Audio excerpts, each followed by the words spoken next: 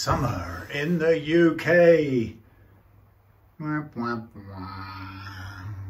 But here under the bright tropical lights of the workshop, we've got Bob's, no, it's not, it's called a GS2. And here it is, GS2, made in Britain, a red, slightly transparent red with what looks like a coated maple veneer, just barely visible underneath that red, on top of mahogany. And we have a maple neck, set maple neck, and you can see some strings falling off here. There's a reason for that, I'll come back to that in a minute. But Gordon Smith, made in England. Here's a pickguard that Bob wants putting on. So I had to cut it down a little bit from its original SG size, because this guitar is slightly different than the SG. We've got an unusual Gordon Smith style bridge here, which is not a bad little unit with these flipping, literally flipping saddles that pull there and drop back. No real reason why that. But they hold the strings in place. But as you can see on stretching, two of these have come royally undone, Your Majesty. The balls have dropped off them. Anyway, so this is in for a setup with, sorry, you know, an extreme low action. However, one thing we didn't look at, I didn't see the other day, I didn't notice the other day, I should say, made in Britain, not New Britain out in the Pacific, but good old Britain. Look at that, you can see where they've kind of grafted on the other bit of wood. Yeah, the thing that I have to observe about this, it's got a maple. Is that maple? No, actually it's not. Wait a minute, let me just get this right. I think the top, the grain goes opposite across in the top, but here it's a sort of natural, slight natural, what do they call it, burl in the original mahogany. So that's quite a nice feature. But yeah, so let's have I'm going to take you for a close-up look. Here's what is slightly bothering me. So let me just adjust this down, sorry. I'm not on headphone mic today because I left the one little tiny converter unit. And you know what? I'm not even running on this. Oh my Lord. Okay, well, I'm just going to add in the overhead camera at this point now. Welcome. Yeah, I'll just have to line that up at some point.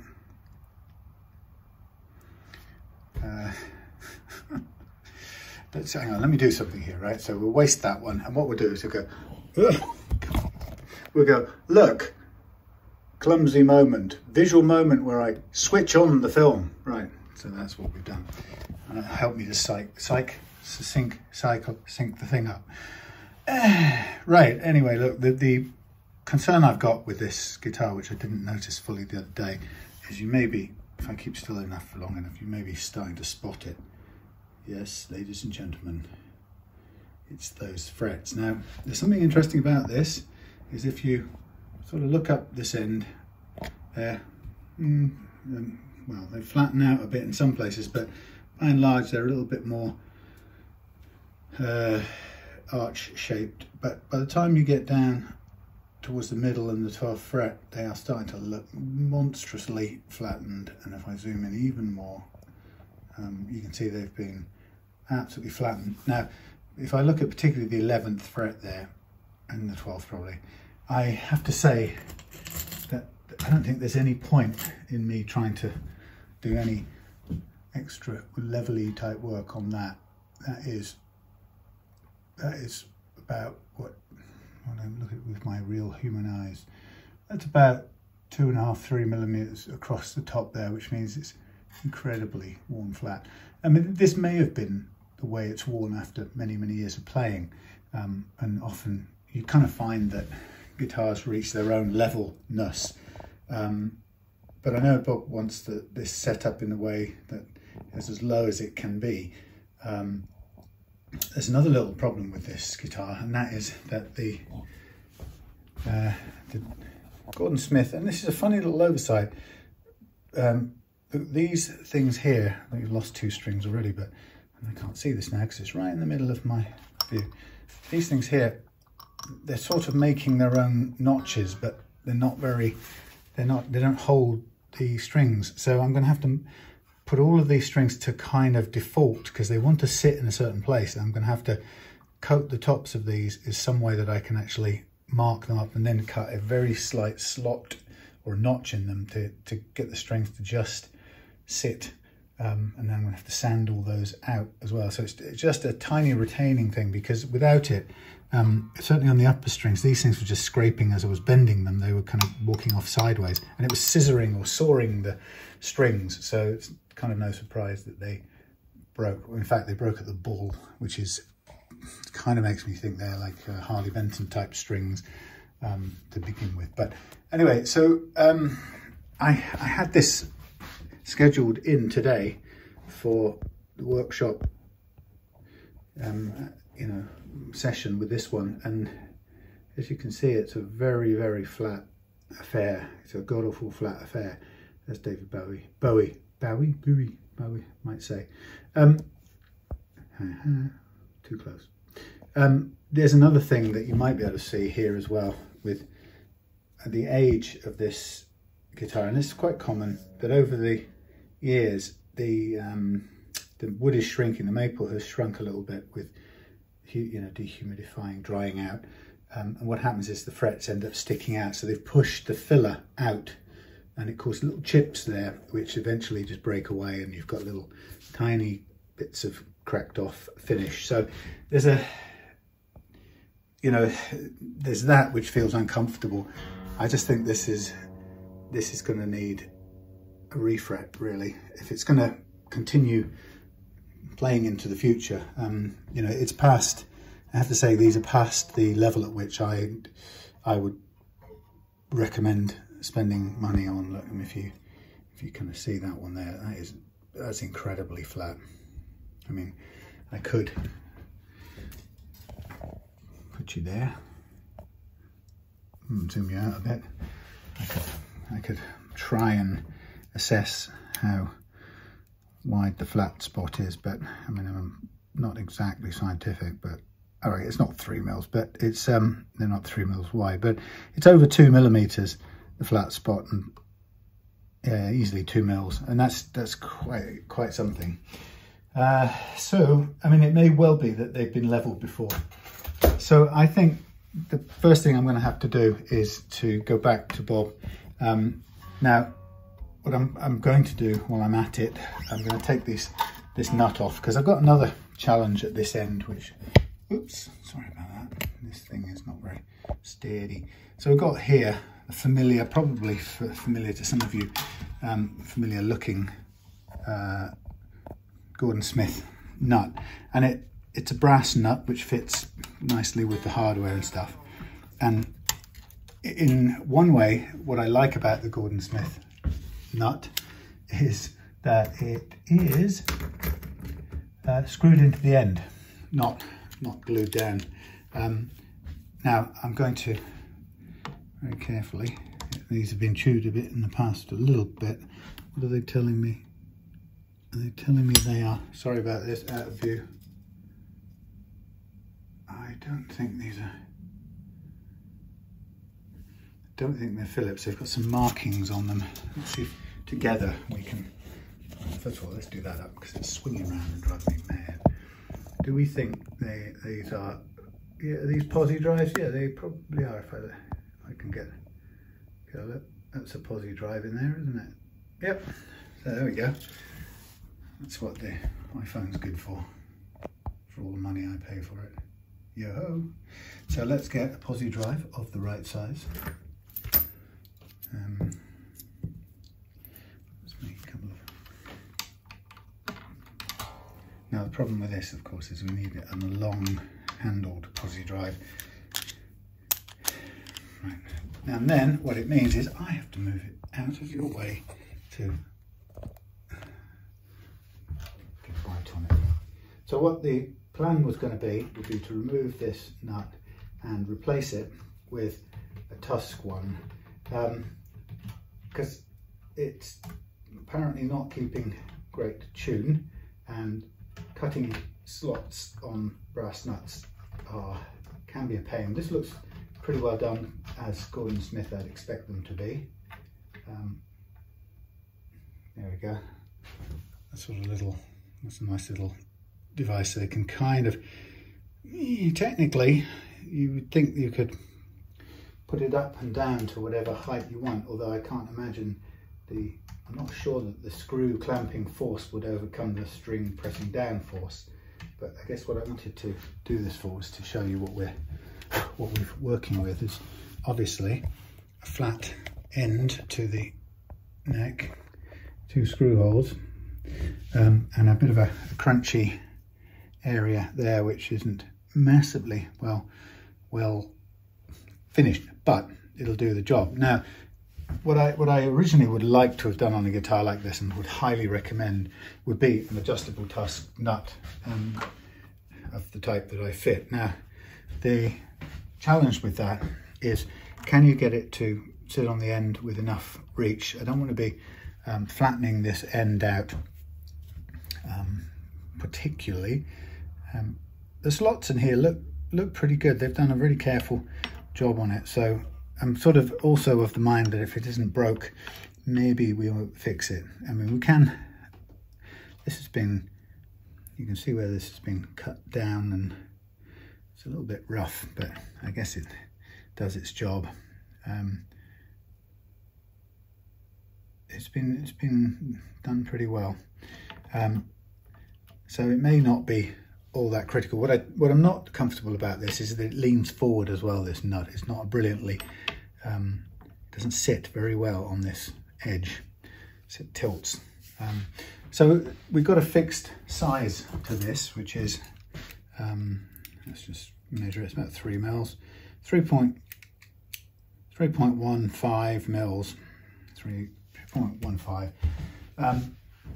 And the question is can we get, first of all, can we get let's do the brass nut on there. Brass nut with its cutouts, and we know it's 3.15.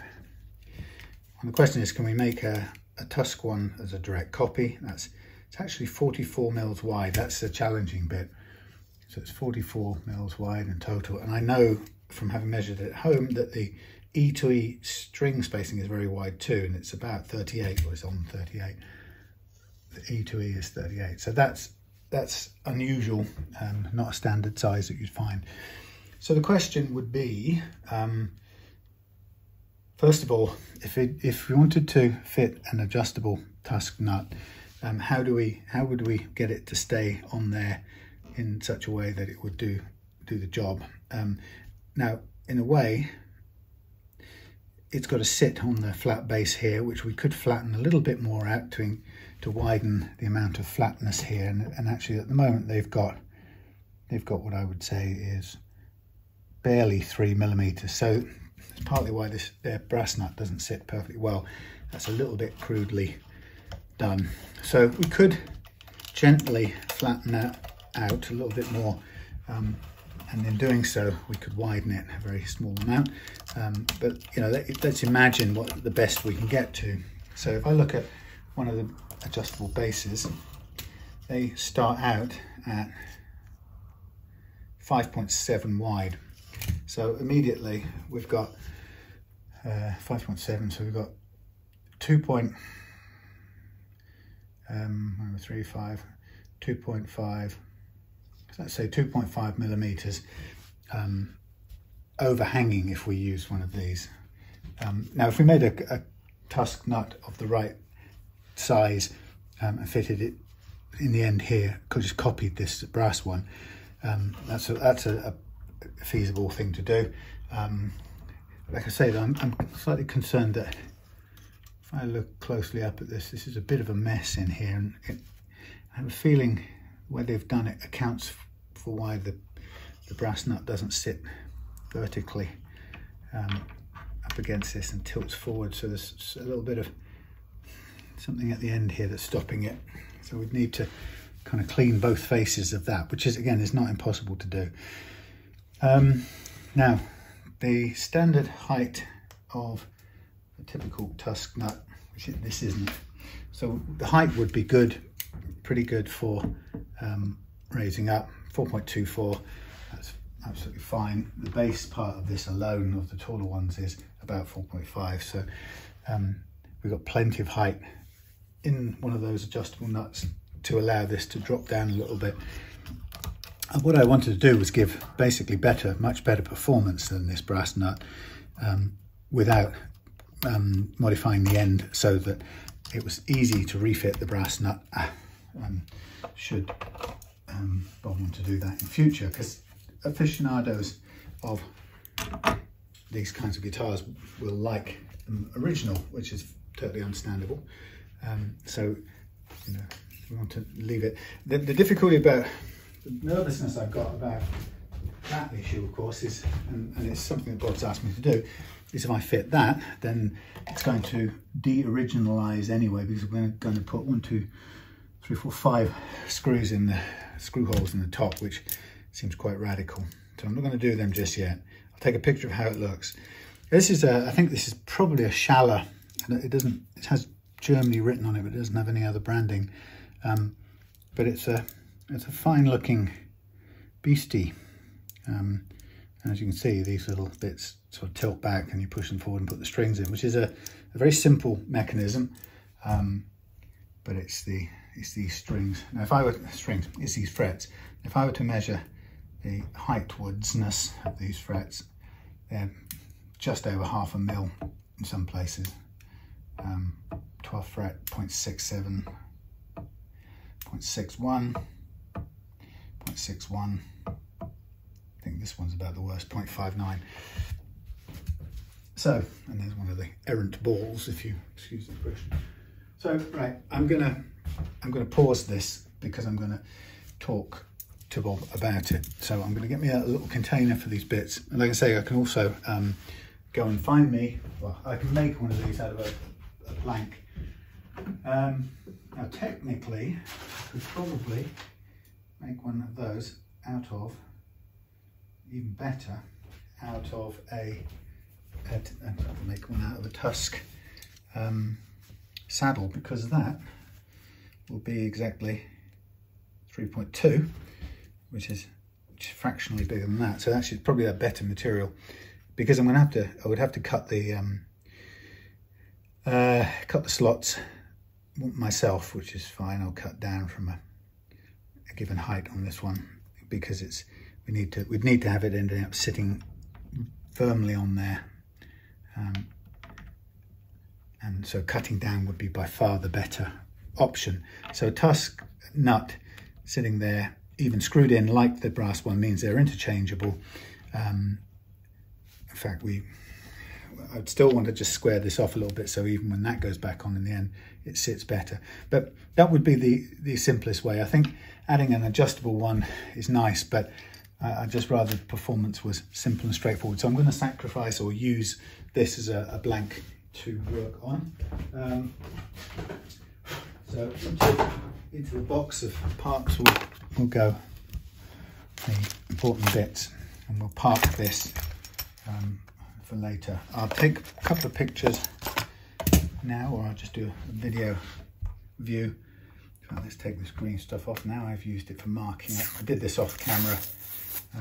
Just had to trace or cut this so it would fit and just clear the switch, because actually when you put this on, originally it hit the switch, or it had to be sitting way out, and then there's a big gap in this one. So I've balanced the gap out so it looks much better, but it will look like that.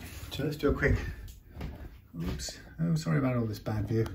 There's the overhead view for Bob to see. That's the scratch plate, how it will fit. And then let's just have a little look down here, see what we've got. Well, wow, they're stiff. We've got these bridge posts, but that's quite a grungy bit of stuff under there. You can't see it very well, but it's got some cutout going on there. Nice shallow as well, I would say, made in Germany bridge. Also, what I was going to do when the time is right is just flatten out. Don't know if you can see, but it's got a curved pickup ring on it, which seems a bit of a shame considering it's a flat top. So I was going to just sand that level as well.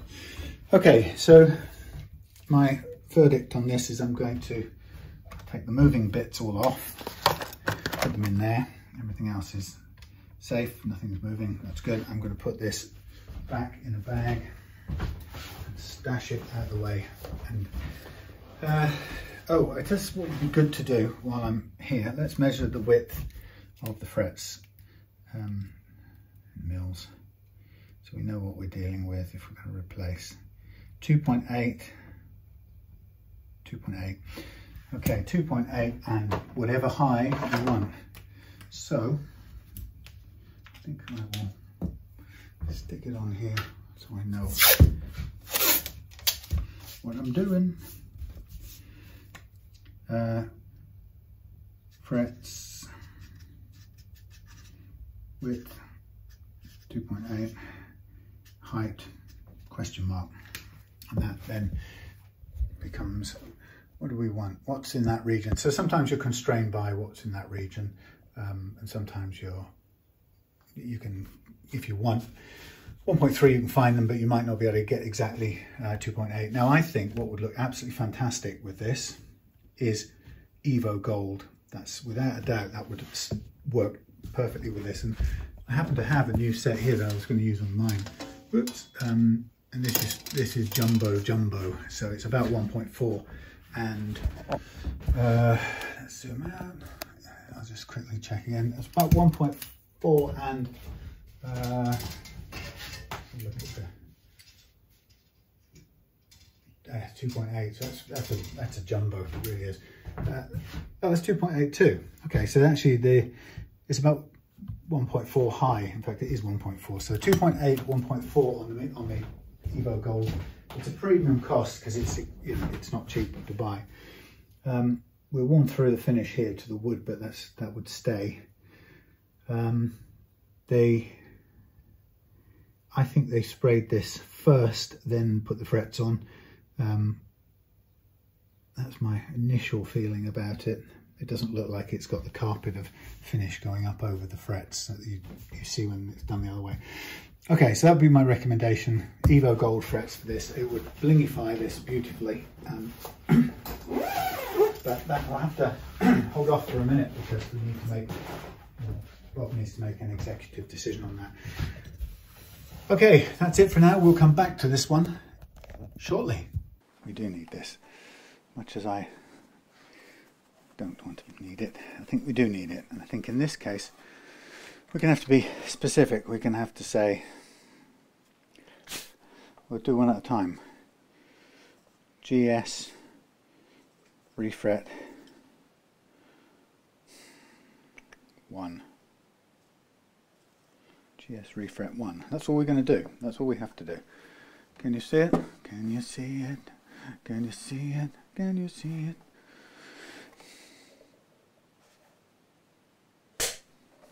So that's what it is. We know what it is, then we'll do, oh, I suppose we get to keep a record of it on here next. So GS refret, and then we've got CMI refret, and we go a series of numbers.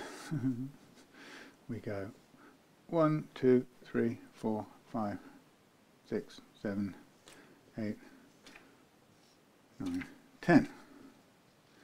And we're on shoot number 1. That's got me tired out now. Okay. So let's get back to it. Get back to it. Smack. Right.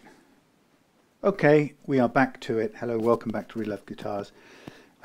So this is the Gordon Smith GS2. And since the last time I saw you, I've been fret buying, and up on the wall there we've got the GS2 frets which are there. Now, according to my measurement, the GS2 seems to go from 12 to 14. I'm not entirely sure if it does, but it may be. I can't find anything online that says it does or doesn't.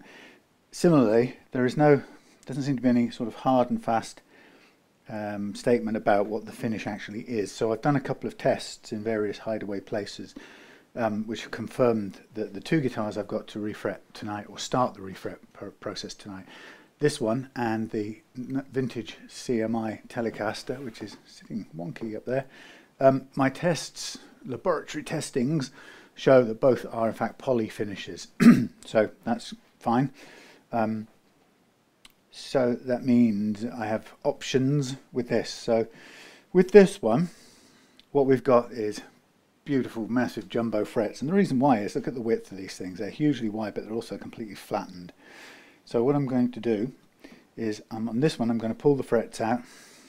We're going to notice the edges here. We're going to lose, or it's already losing, the little edge end covers because, or end fills, because the frets are, how should we say, they are sprouting.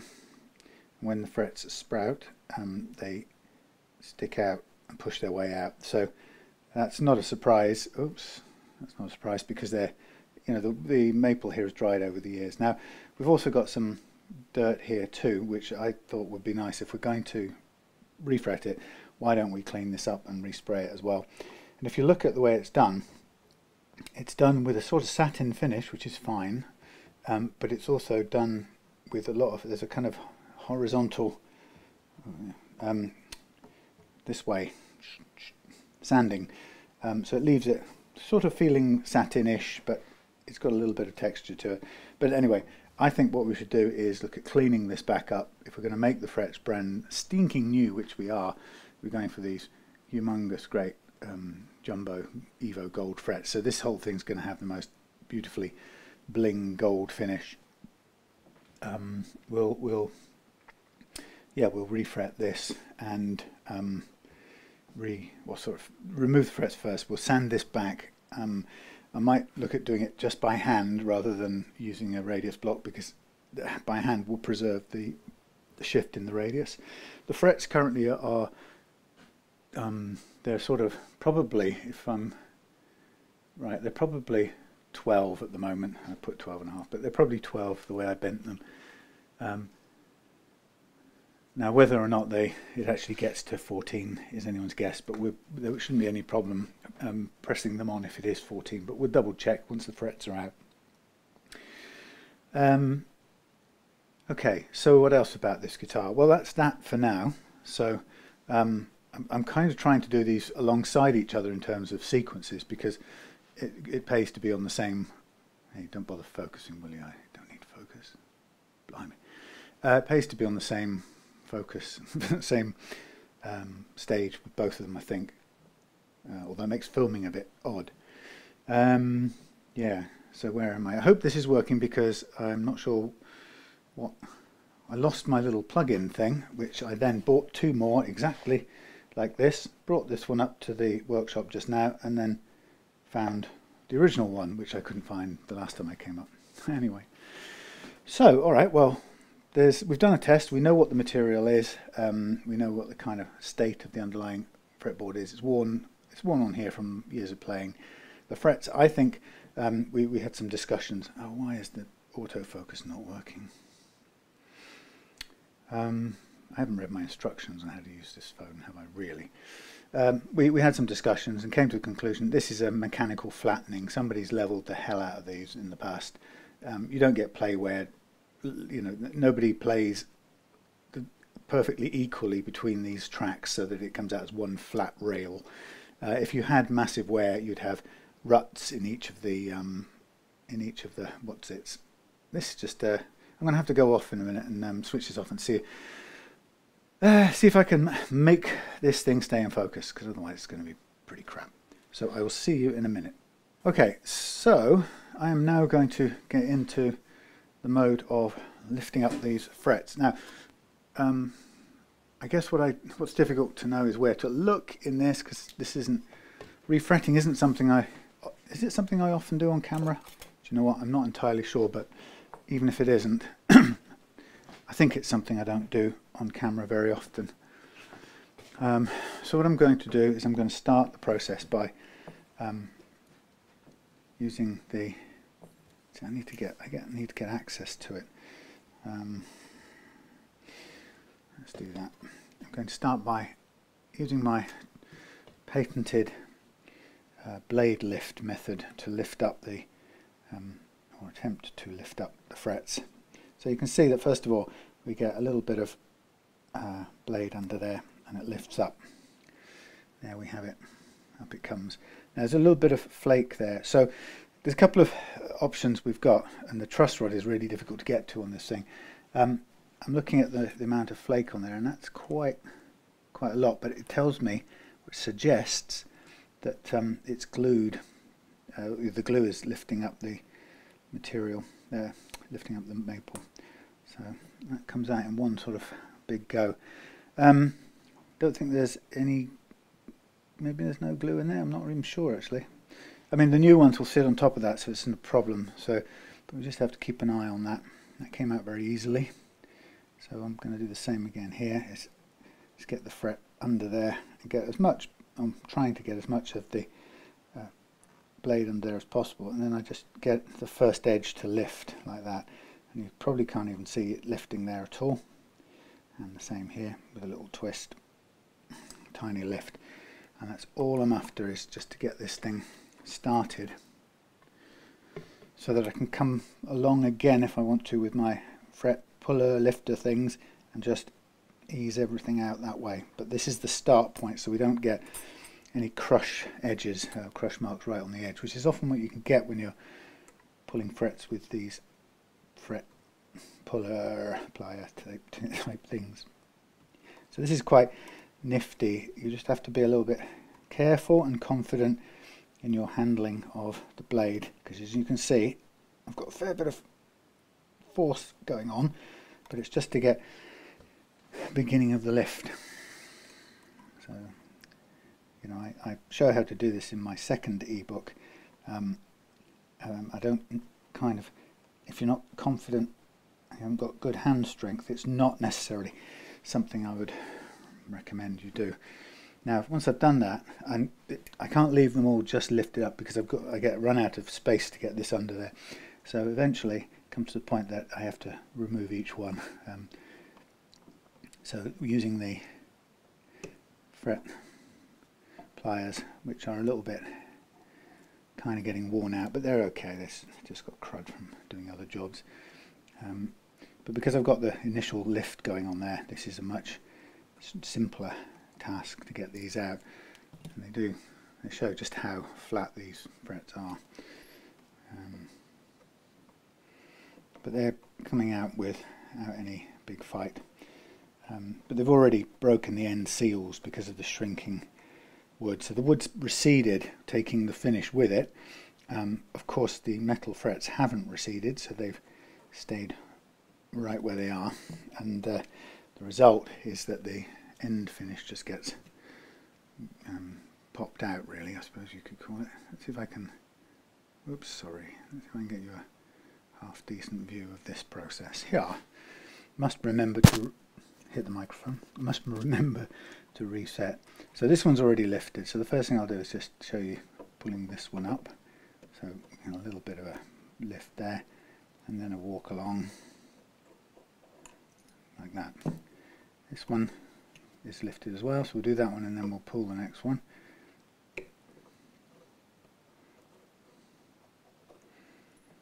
Okay, so where are we? Yeah, there we are. So this one will go in with the blade, so I'm just finding a way under the tang, there we go, sorry, under the crown of the fret. So that's in nice and tightly, see that? Now what I'm going to do is, up close, I'm going to put a twist, there you go, and you saw it lift, and that twist was enough to lift this end of the fret, and it put pressure on the actual finish here, but it's a flat pressure because it's spread over the width of the blade, so it kind of allows you to do it without focusing the pressure too hard on one spot, which if you do it with the fret pulling pliers, these bits here tend to put pressure right on the edge of the fingerboard, giving you a little dent usually, which you can sort of sand out as you go, but it's it's just ideal. I mean, it's not ideal. You don't really want to start out with that and having to fix it or remember to correct it, if you like. So blade, eventually this blade gets a bit kind of grotty and doesn't want to play, so I will probably exchange it for another one. You can see I've come to prefer doing this this way, being very careful with the blade instead of taking the risks of marking the end of the fingerboard. So obviously I'm keeping my hands well out of the way, so the blade isn't going to do me any harm.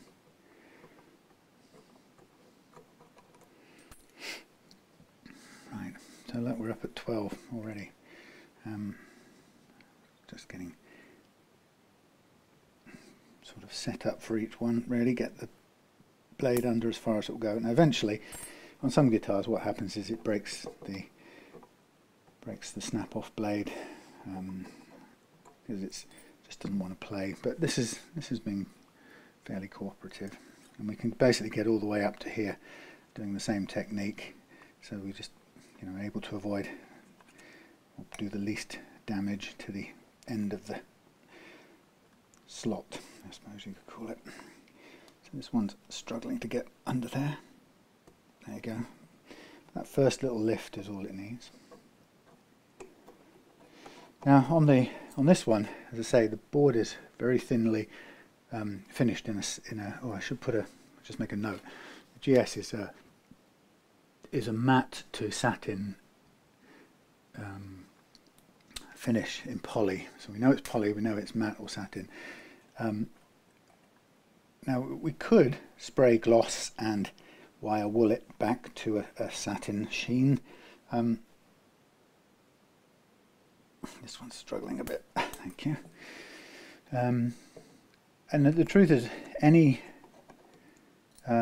satin finish, if you touch it enough, it tends to end up shinier.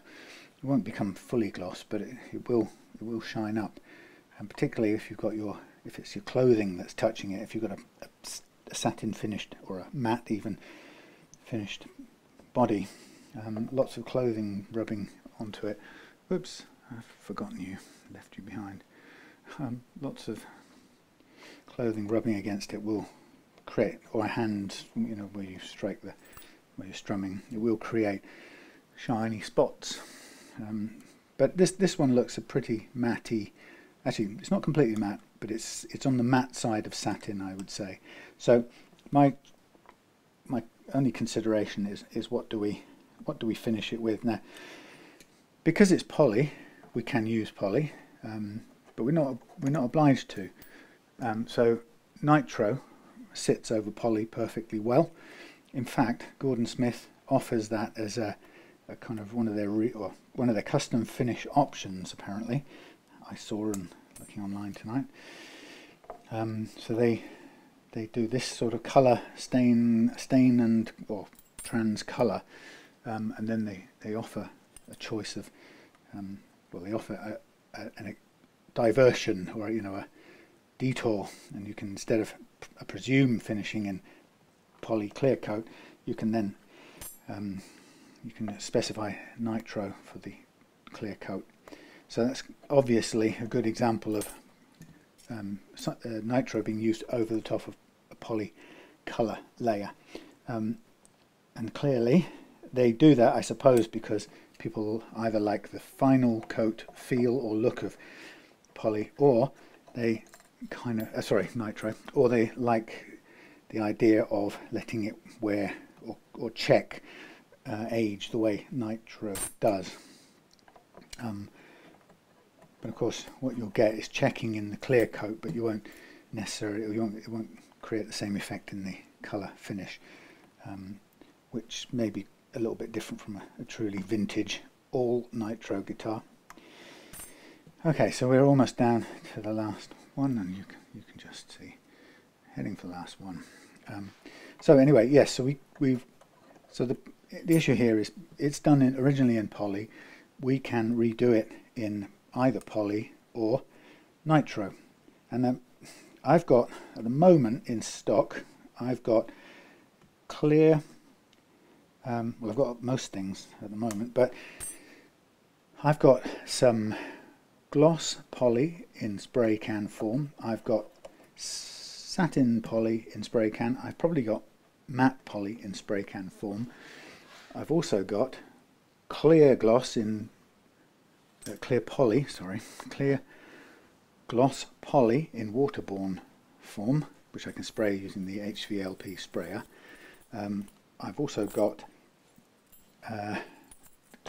clear satin nitro that I can spray using the HVLP sprayer. So I'm kind of, for me it's a little bit of a question of which technique do I want to use, would I prefer to use. Do I want to spray it from a can, or do I like the idea of spraying it from the HVLP sprayer? I've got quite a lot of satin nitro spraying to do coming up, and I'm right now looking for, if anyone's got one, a clear weather window. So this is the GS2 original frets. But oh my word, are these things going to be superb? Just have a little taste of that while we're at it. Yum, yum, yum. I mean, ignore the edges because of course we haven't trimmed it or anything, but just imagine you're looking at the. Now, the one thing I'm not concerned exactly, but one thing I've got my sort of mental eye on, if that's a saying, is I know. Sorry, I just hit that as well. These frets were so low that anything is going to feel huge under finger, as it were. So I'm sort of only concerned that Bob's experience of playing this is going to be very, very different right from the off. So, but it would be even if we used medium jumbo frets, because these original ones were so low, it will just, anything will be a massive change. So it's kind of, I think we agreed in for a penny, in for a pound, because these wide ones on the Gordon Smith would have been quite tall at some point, because I don't think they used just flat wide low ones.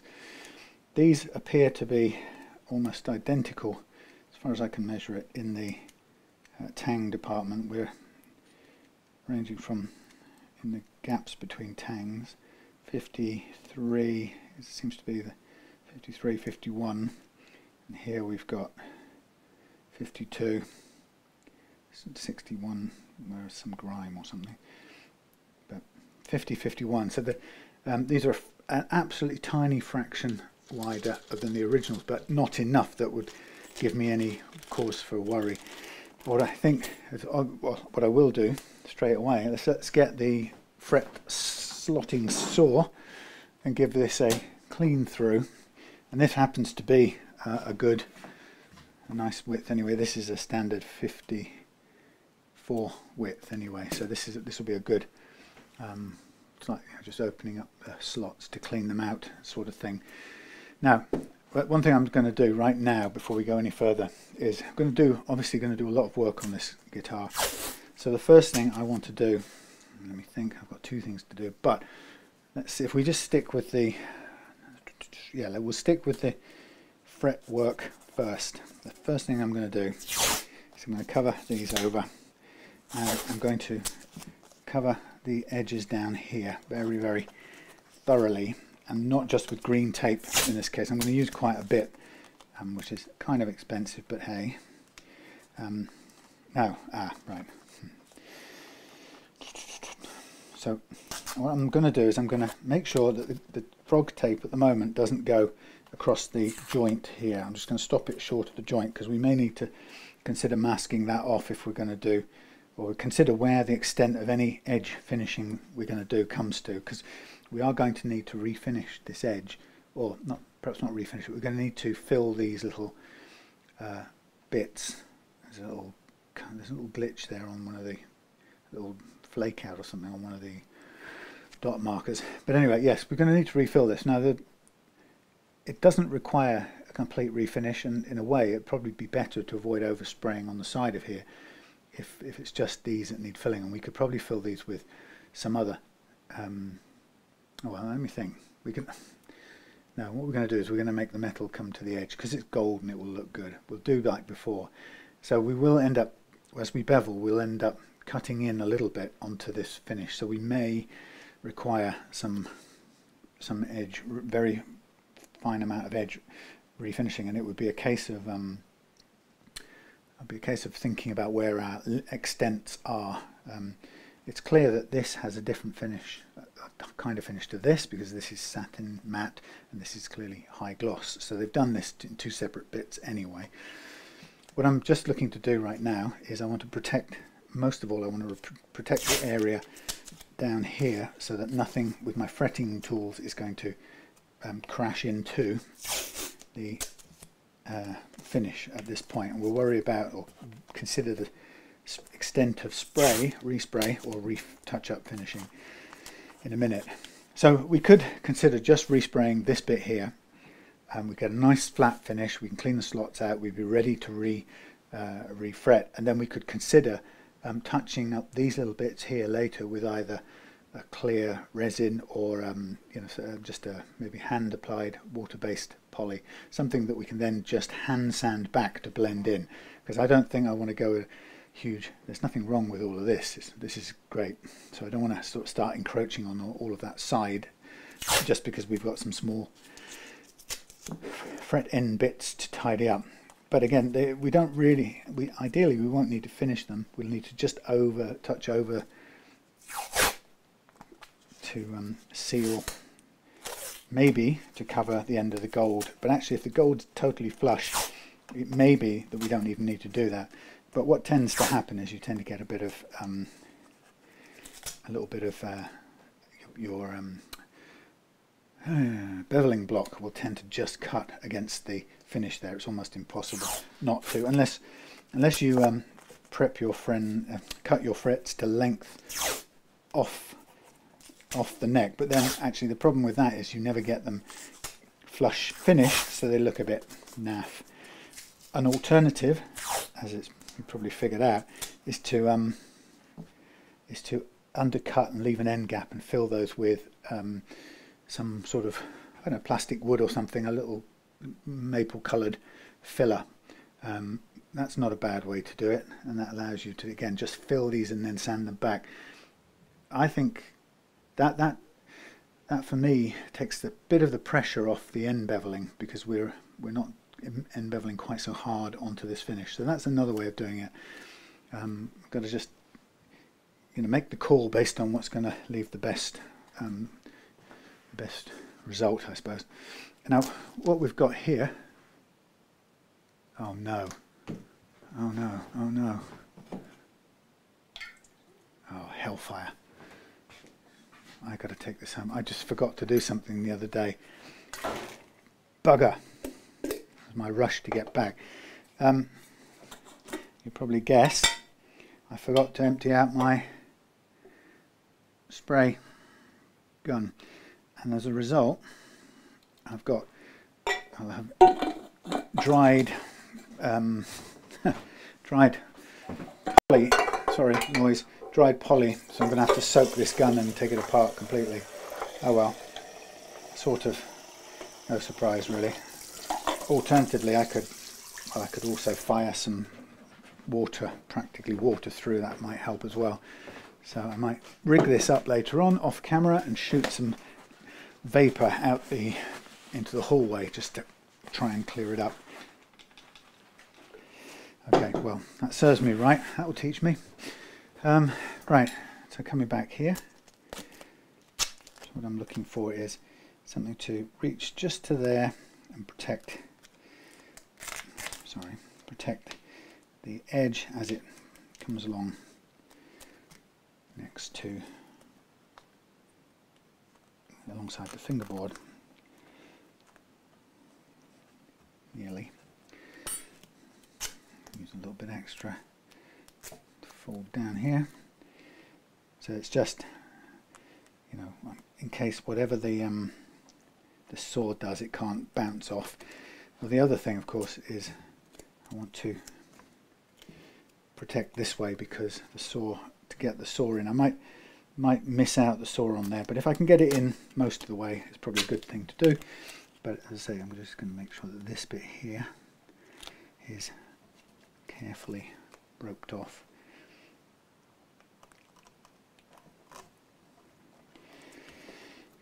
Like so. And then I would run some of this here, like this, and up to there, like that, and this bit on there.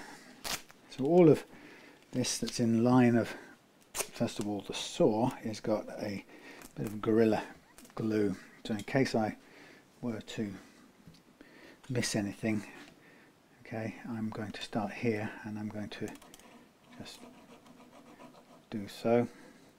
Now you can see that in order to get in there I have to tip a little bit going up the hill here on both these, so I can just go uphill, stop, come back, do it the same for here. There's a little bit of finish breaking out you can hear. That's just the poly that was in the gaps before, or covering the gaps I should say, the end bit. Now I can go over the whole top and we've got the whole thing. So this one now I'm going to go back in that direction. So you're just cleaning it through, and should I miss with either this end or that end, I've got the black tape to sort of keep me safe.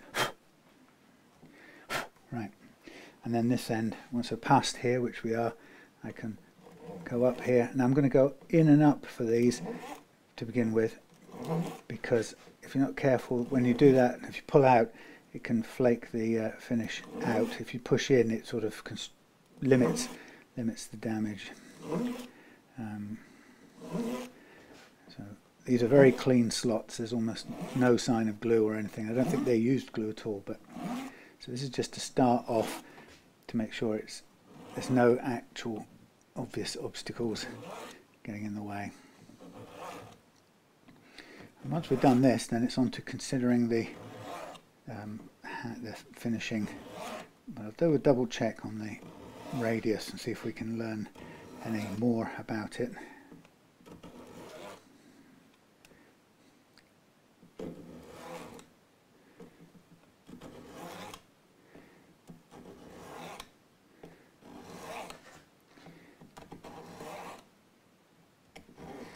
So as I've said probably on every video where I've done any fretting, okay, we're now over the top, we should be at the end. In every fretting video, one thing I've always stressed is that the secret to successful fretting is in preparation, preparing your frets first, and then or alongside preparing your fingerboard. So for example, running through here to remove any detritus. We're going to need to do it again later after the any sanding of the fingerboard, but this is a good first feel to see if there's any kind of obstacles in the frets, in the slots, and you can feel here that they're running smoothly. If you know at this point that they need very slightly widening, you can start to help that process by very slightly twisting this blade a little tiny bit and just dragging it with a bit of pressure. What you're going to be doing is just slightly loosening or increasing the size of the slot, so it won't either grip too hard, or it won't push the wood apart as you put the new frets in. And you can always get a sense of it by getting one of your frets. In fact, this is this one from down here. But you can sort of start by just hand pressing it in, and that feels very, very close to being a perfect fit. Again, you know, looking down at it, almost everything about that is a good fit. Might be.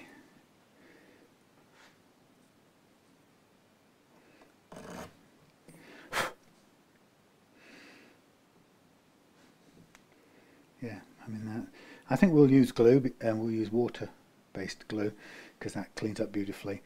But we'll come back to that. So we'll use wood glue, I should say. But we'll come back to it in a minute or later when we've got the sanding done. So let's look at the radius again. We said this was 12. Certainly, I don't know how well you're going to be able to see this. Oh, I can include you in there.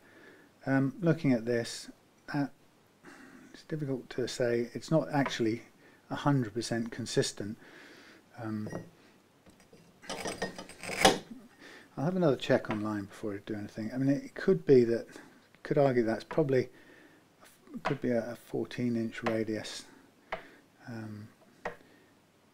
It's actually not bad to fret with a 12 if it is a 14 consistently. I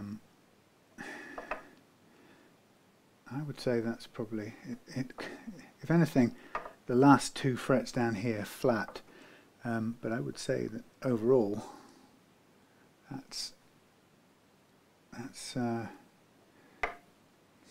would it go to 16 really? Could be 14 to 16 as the last bit maybe. It's a bit too rounded for 16. So yeah, at best 14 to 16 I would say.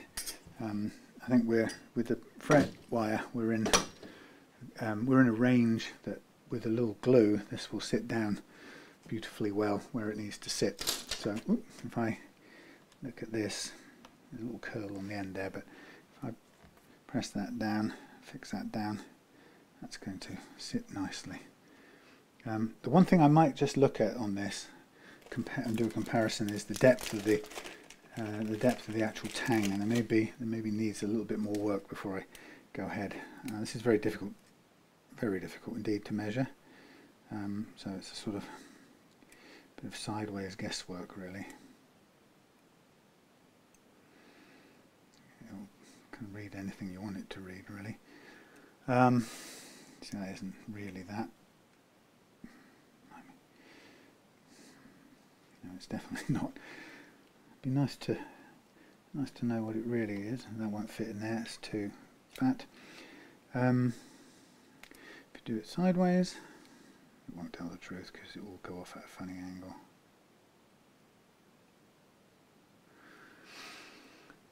Well, that's claiming to be 1.99 mils depth. By comparison, holding this in the same way, this is coming out the same.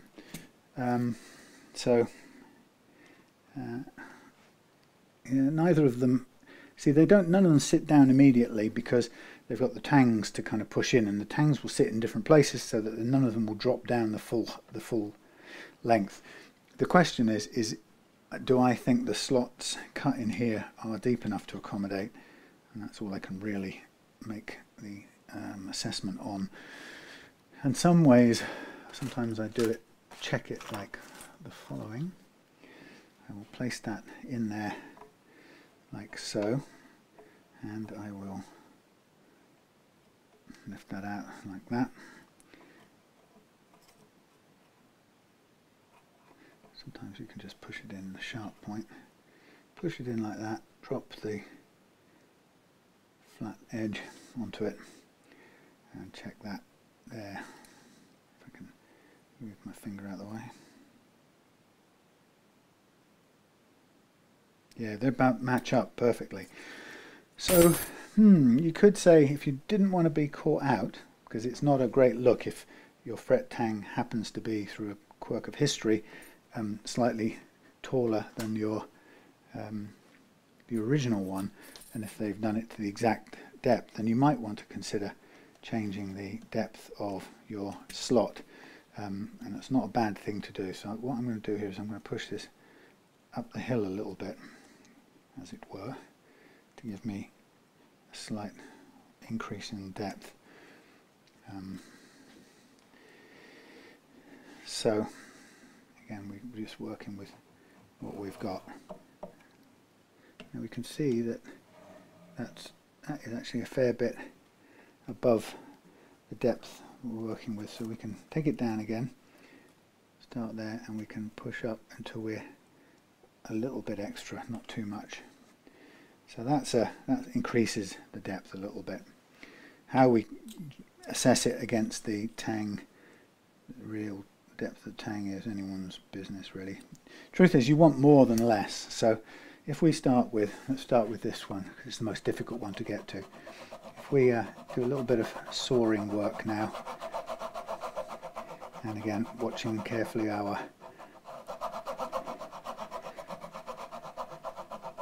ends of the saw in this particular part of the game, and then we can do that here like this, again watching the front end of the saw now. That's added a little bit of depth to it. Clean it out, and then I'll do another test with the two sharp bits of the blade. I think we'll soon be there. So it might be worth just going through everything and getting that extra little bit of depth, just to be on the absolute safe side.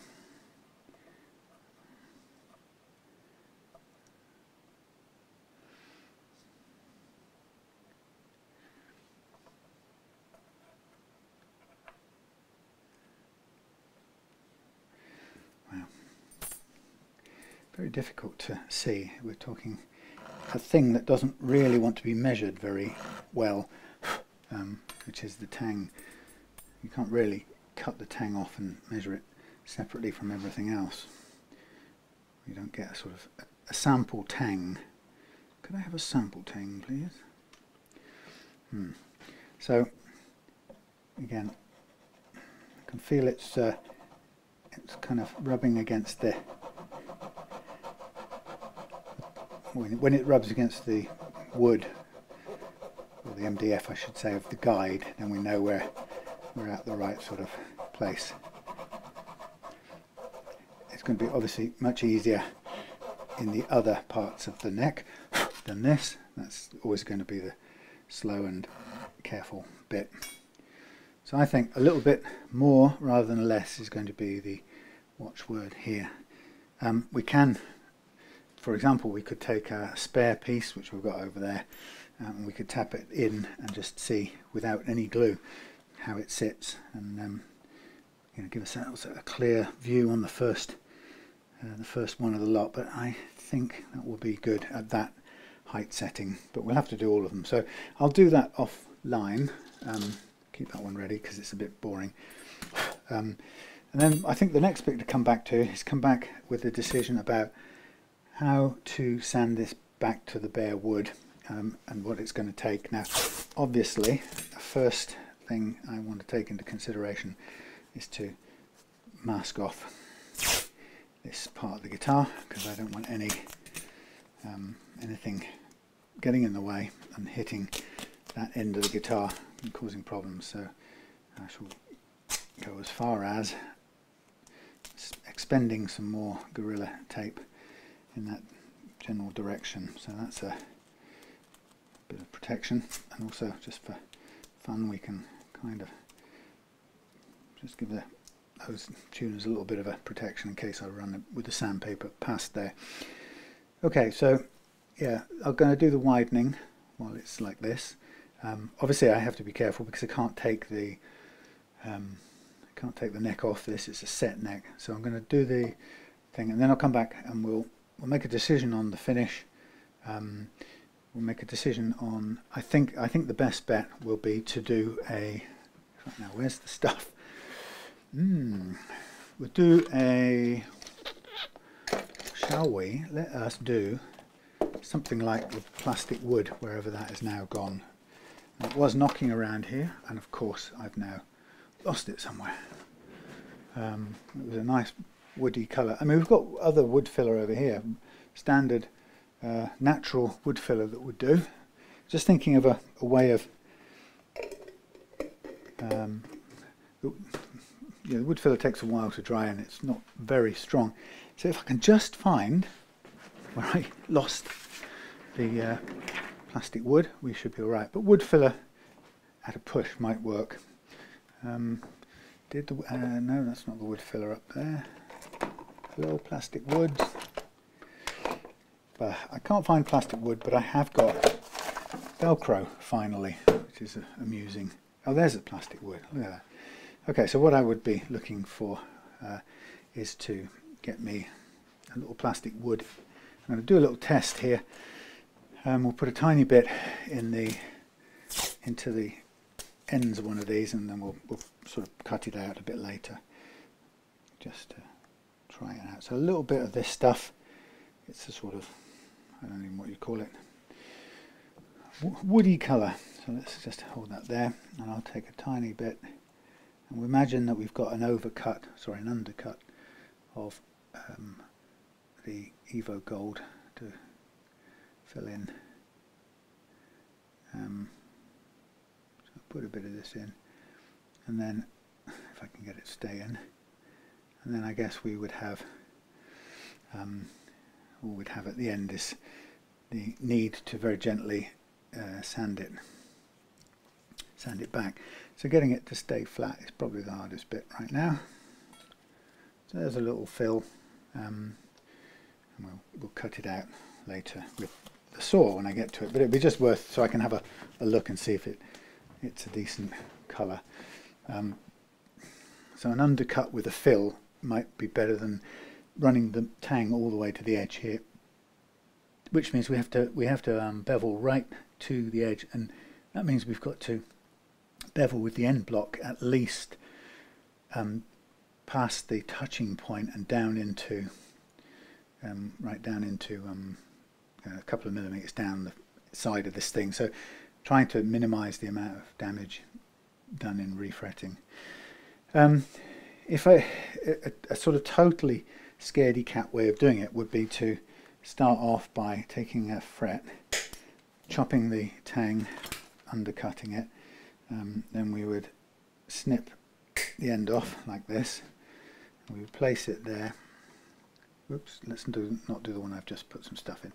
Let's do, oh no, we have to, silly man, right. That's not even the right one, that's from the far end. Let's take number 2 that we're actually on. Get a grip. Right, we cut an overhang, cut a square end, tidy the end I suppose. We'll go to number 2 because that's where we're currently at. Now we know that we want a bit of overhang, and we want this metal to exactly to the edge of here, but no more, because really what we want is to bevel it up, if anything. So then we have a length here that we can see. We can remove this. We can now cut to that length exactly. Then we can do an underhang on this point, and then we have our fret ostensibly cut almost perfectly to size, but what we can guarantee is if there's anything sticking out, it's only going to be above this line here. It's not going to be, nothing below the edge of the fingerboard is going to be sticking out. So that allows us to cut it back with an angle, so we barely have to touch the vertical edge of this, and that will preserve, do a lot to preserve the finish on the edge. Now, I don't know how long this stuff takes to set, but presumably some time. So that's the sort of the idea of doing it this way. I suppose if you really cannot touch the sides at all, a way of dealing with this right now would be to tweak this until you're absolutely certain that it's exactly the right length, and that might be a sort of a hand sanding process, which is time consuming, but it does work.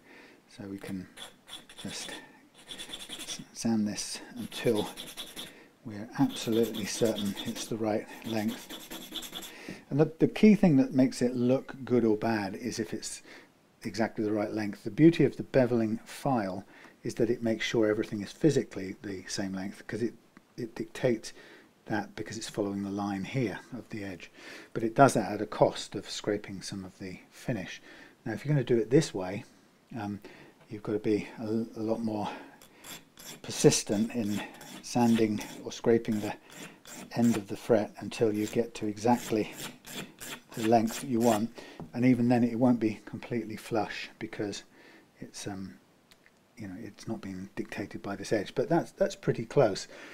And now if we really don't want to touch the edge, then the thing you would do is to get this and bevel it into an angle, which I kind of often do by hand, and I can't tell you what the angle is, but it's you know, it's about 30 to 40 degrees, and it's at a certain held angle in the hand, and it feels a certain way, and you do it, and lo and behold, you get a pre-beveled fret at exactly the right length, with the barest minimum requiring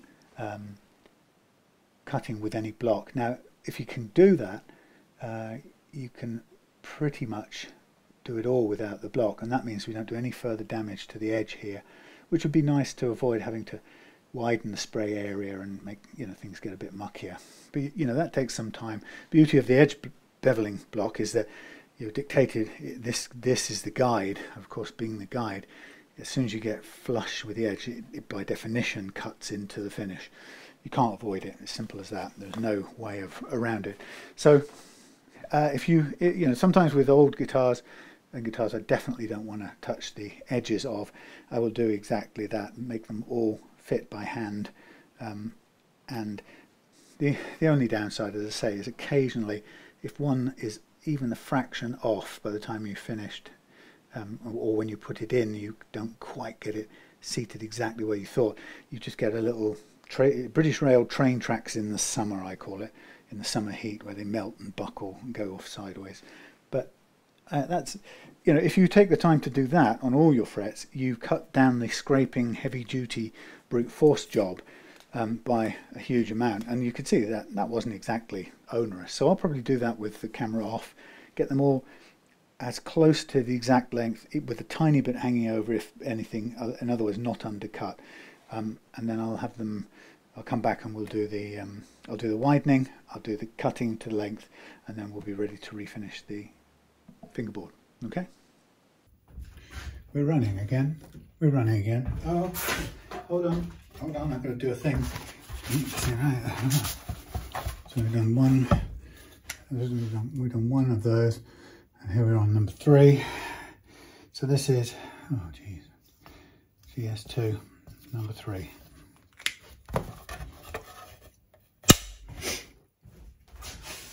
Although I don't have the head mounted thing on. So just coming back to this, I've just been doing some sanding, as you can probably tell, of the other guitar in this deal, the CMI. So I'm just going to have a look at this one, and I'm going to get my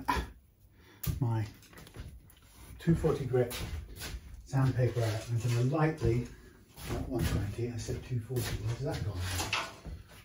I can't find it, I'll get a bit from somewhere else. There, I'll get some from here. And the idea will be to, I want to just sand down by hand and see where we get, and whether it's going to be a doable thing. So what I guess you would prefer to be is down this business end, where we're looking at the wear and tear on there. So I'm kind of hoping at this stage that it proves to be very light finishing, and that we can kind of get down through it very quickly. I'm just going to hand follow the radius here and see where we go.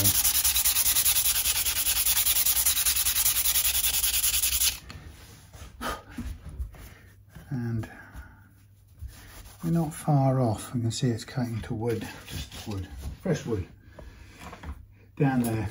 So that would be the ideal situation, is to cut through quite quickly, without having to use a radius block and risk changing the shape. And I would sort of follow the radius all the way through. So this is going to be, in some senses, easy to refinish, because it looks like it will. It's achieved its look with a very thin, relatively thin finish to begin with. So hopefully we'll be able to just recreate that. Now this has been, you know, a really thick finish, and use of the radius block would be kind of, I feel like possibly more required to cut through, but it seems to be pretty light. I'm hoping to take it all back, clean it up without needing to get the radius block out. Now, as you remember, I'm all tidied up at that end, so nothing's going to skid off and damage the finish anywhere, so I can comfortably work on the fingerboard. I haven't covered the sides or anything, I'm just working on the flat surface here and letting it sort of stop, run to the edges naturally. I mean, you know, if it, I'm not sure it was designed as a compound radius, but if it was, then, and you had no choice, for example, you had to remove very thick finish, it's one of those things that, you know, if you get agreement from your client, you can consider re-radiusing it to an all over 12, which would be hardly any different in feel from what it is now. But again, that's the only kind of thing that you do under certain contingency and with agreement.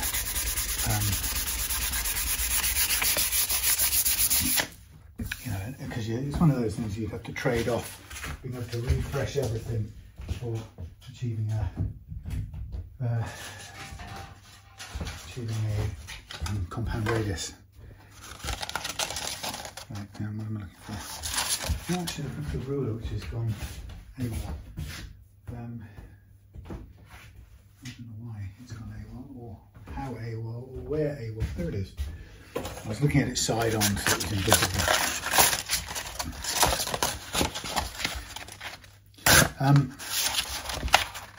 In situations, a number of times in the past where I've refretted compound radius guitars,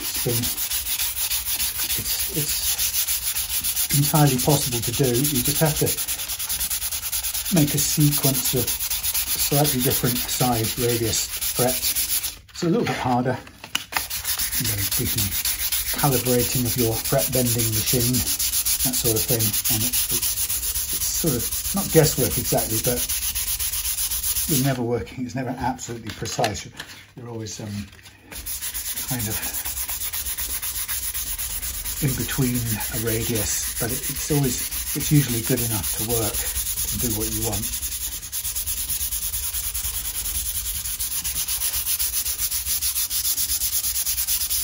So getting there, it's not far off. There'll be a little bit more to do, but it will clean up, and it's cleaning up very nicely now, and we'll get these grey finger marks out. And of course the reason why this cut through to the wood and the wood has become loaded with finger oil is because it was such a thin finish in the first place, which is, you know, a stylistic thing, which is cool, but you know, it's inevitable that will be what happens in that situation.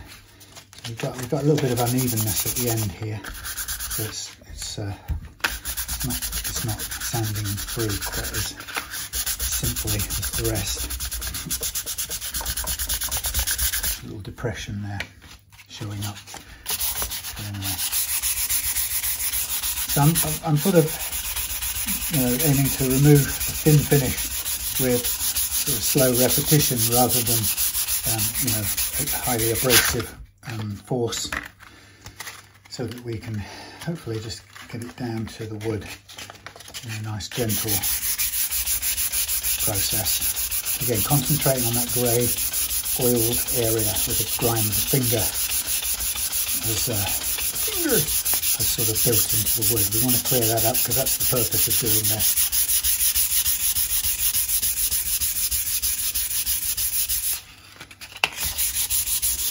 So with this one, because it was originally devised as a very thin finish, it's entirely possible to conceive of overspraying this one. Now I'm not sure I want to do that, but it's one, you know, it's an approach that you can take. It makes it quicker for the finisher person to do.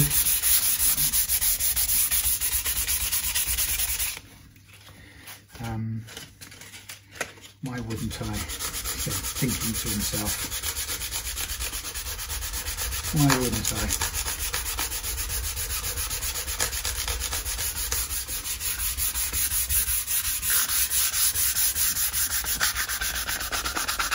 First of all, let's see if I can get into this little ditch at the top here first.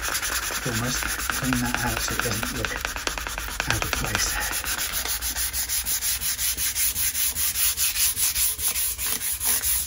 Okay, so there we have it, a freshened up board. There's a tiny little bit of marking still there, which I'll make sure I get rid of. I don't know how well you can see. I think it might be upside down at this point in time, but never mind. So again, I'm just concentrating on this end here a little bit because this is where the sort of grime was. Hopefully that will clean it all out, get rid of the oil and the grime from the wood, and then we'll be good to put a new coating on.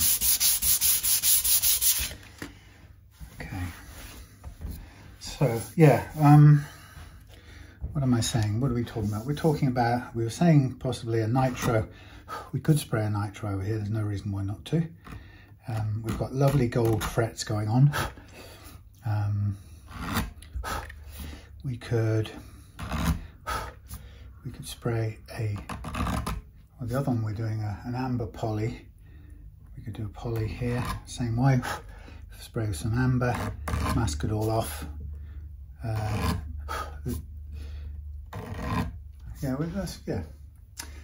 Yeah, clear poly base, or maybe even slightly tinted poly base, followed by some gloss poly overspray. I mean, top coat, matte. That's what I'm trying to get to. So many bloody words to remember, sorry. Don't know how well you can see, but I'm now just digging out the dust from the frets. Yeah, so that's probably what we'll do.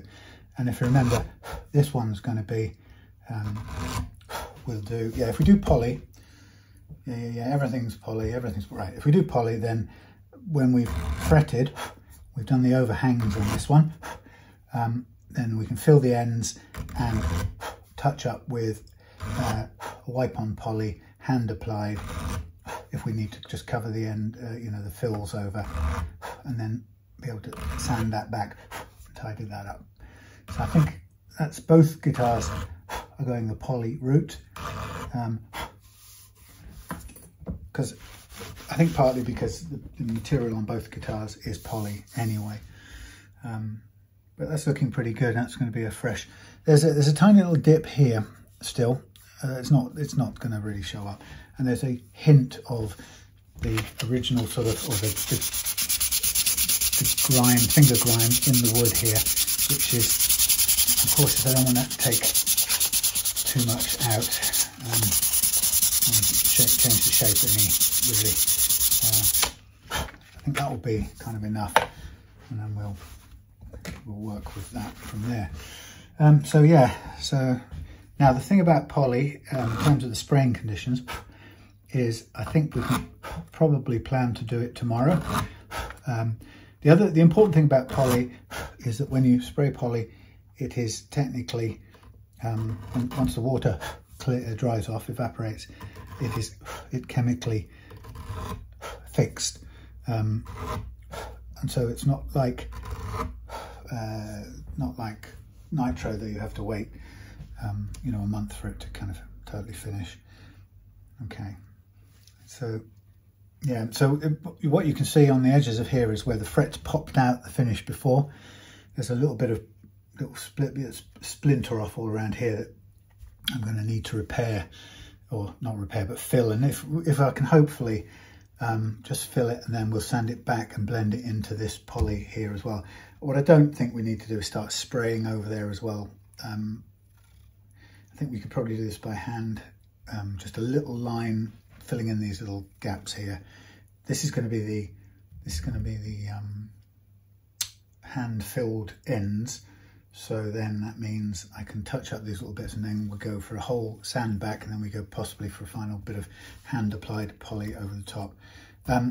It's just that's what happened when the frets, the board shrunk and the frets popped out the end basically. So that's what you get, these chips of finish that come out. But we'll do the best possible to finish them. I mean, if it was a really bad situation like that, then the option is to respray the whole of this this section here, the neck, or overspray, you know, fill up and sand back. But it's pretty good condition, and it's a bit extreme to do all of that when really this is the only bit that really needs doing. So that's the two done tonight. I'll park them up ready for tomorrow's attention. And oh, that GS2 is going to look fantastic with the gold frets in it. So I think I'm done for tonight. Thank you for watching. See you in the next bit. God, well, we're lining up to do the refret on the GS2, and I can tell you something, it is boiling in here. So I am losing water through sweat at a phenomenal rate. I put a litre of water up with me a few minutes ago, or arrived a few minutes ago, and it's all gone already, nearly all gone. So I cannot stay cool in here. This roof has been baked. Oh shit, man! My glue's exploding. Wow, that's because that's been roasted all day long. Holy cow, that's all over my trousers now. Yeah, so it is the hottest day of the year, or something like that. Each one gets hotter, but it is pretty darn hot. So I am roasting, but we've got to carry on. Life must continue. So I have got the GS2. Now this is the GS2 where the back finish came off in chunks, unfortunately. So I've been rebuilding it with wipe-on poly, and I haven't finished the job yet. So what I'm going to do is refret it now. It's looking great on the back, by the way. Feels good. And I'm going to refret it, and then I'm going to do the edges, or I'm going to do the, any tiny bit of edge beveling. When I've done that, then I'm going to build up the edges in the gaps where the finish has come out in the past, just to sort of balance it out. So to begin with, I'm just going to, I'll just tell you where I'm at. I've got a 12.5 inch radius block here for 12-inch frets. Now the reason I'm using this is it's the only one left, and the 12-inch one is a bit battered to hell, but it's absolutely fine. It doesn't have to be exact radius. It's just for the purpose of fitting in these frets. Now what I'm also going to do is I'm going to find me my little pliers, because sometimes there's a little twist on these frets that I want to get dead right. There's also, I want to check something in terms of fret width, sorry, slot width, just to make sure. I did double check it if you remember, but I want to double check to make sure along the way. So I'm just making sure that this little tang edge is nice and smooth, nice and something straight. So we have the refinished neck on the back, which is wipe-on poly, and on the front here we've got a mixture of tinted poly went on first, and then some matte poly out of a shake and rattle can later on. So it's got a nice, very soft matte feel to it. So what I'm going to do is I've got these hand beveled frets, which, thinking back on it now, given that there's so much rework I've had to do on the are we trying to get right to the end? Why have I cut these as undercuts, so we've got end fills to do. Okay, that's right. Sorry, I thought we were going metal flush to the edge, but I think we're doing that with the other one. So what I'm going to do here is I'm going to put these in, and then I'm going to get some wood filler in the end or something like that, or even wood filler will do, and then we'll just make sure that matches the colour, and we'll then go over that with finish. So this is cut to sort of exact size, so it isn't going to be the most precise line, because to begin with I was working very hard to protect the finish. If I'd have known that we would have had the problems, I would have been far less careful, and I wouldn't have done all that sort of careful hand prepping. I would have pretty much just tapped in the wire, and we would have just beveled it with the machine. Okay, 12.5, and I'm just going to tap this home. And this is the first fret in, and so we've got a matte finish, which we don't want obviously to clag up with glue particularly, but the nice thing about it being tight bond is that we can clean it off pretty quickly. And then we've got the wet cloth here, which will allow me to just give it a bit of help. So there's the first one going down whilst I melt. So there we go, we've got a nice sort of clean fret, bit of glue at the ends there. There's a big fly buzzing around this darn place. Now that's slightly in of the end, and if I were really thinking this, I might remove this.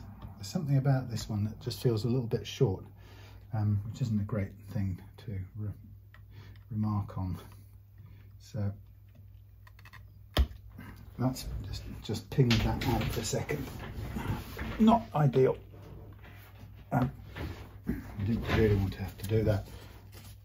There we go.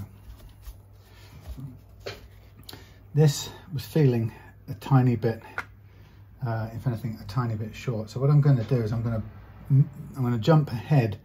I've got more of this material left, so I'm going to jump ahead 2 frets. Now you might think this is a weird thing, but because I've got room now to, or I'm not so frightened of the what do they call it, the dealing with the finish on the edge, because I'm going to rebuild up the edge, I think I'm now going to change my approach right in mid-flow, and I'm going to go for letting the edge beveling file trim these to length. So I'd rather go for a bit longer, which means I've jumped forward 2 frets in the sequence, which seems like a bit of an odd thing to do, but having done it, stay there, having done it, I'm going to run out of frets at the far end, but that's okay, because I've got some more of this wire spare, if you remember, and I will just add that in at the end. And this gives me a little bit of overhang now, which I didn't have before because I cut them perfectly flush.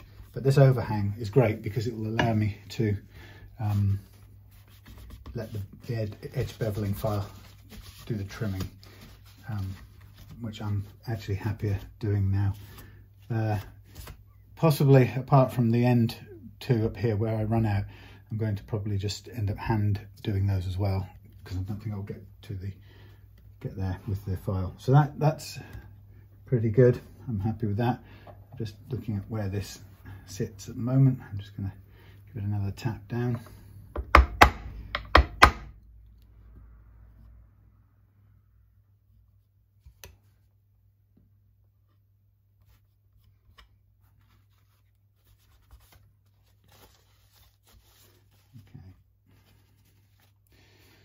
Right, so jumping 2 forwards, probably about right.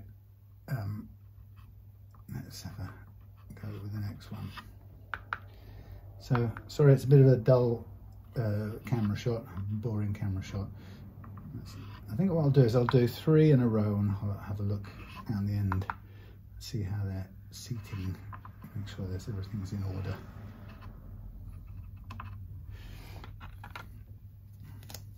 So we expect now to be a little bit off the end with every one of these. That's absolutely fine. And there's a little bit of a twist there. So I want to be able to feel that little bit of overhang on each one of these, which I can. And that's a little twist there.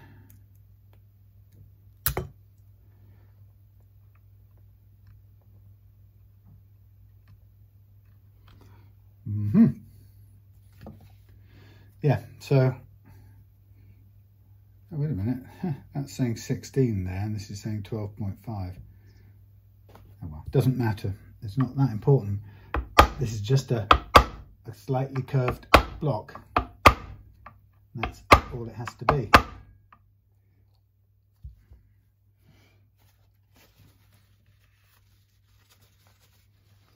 Yes, so hottest day of the year, absolutely roasting today. I took a trip up to see my car,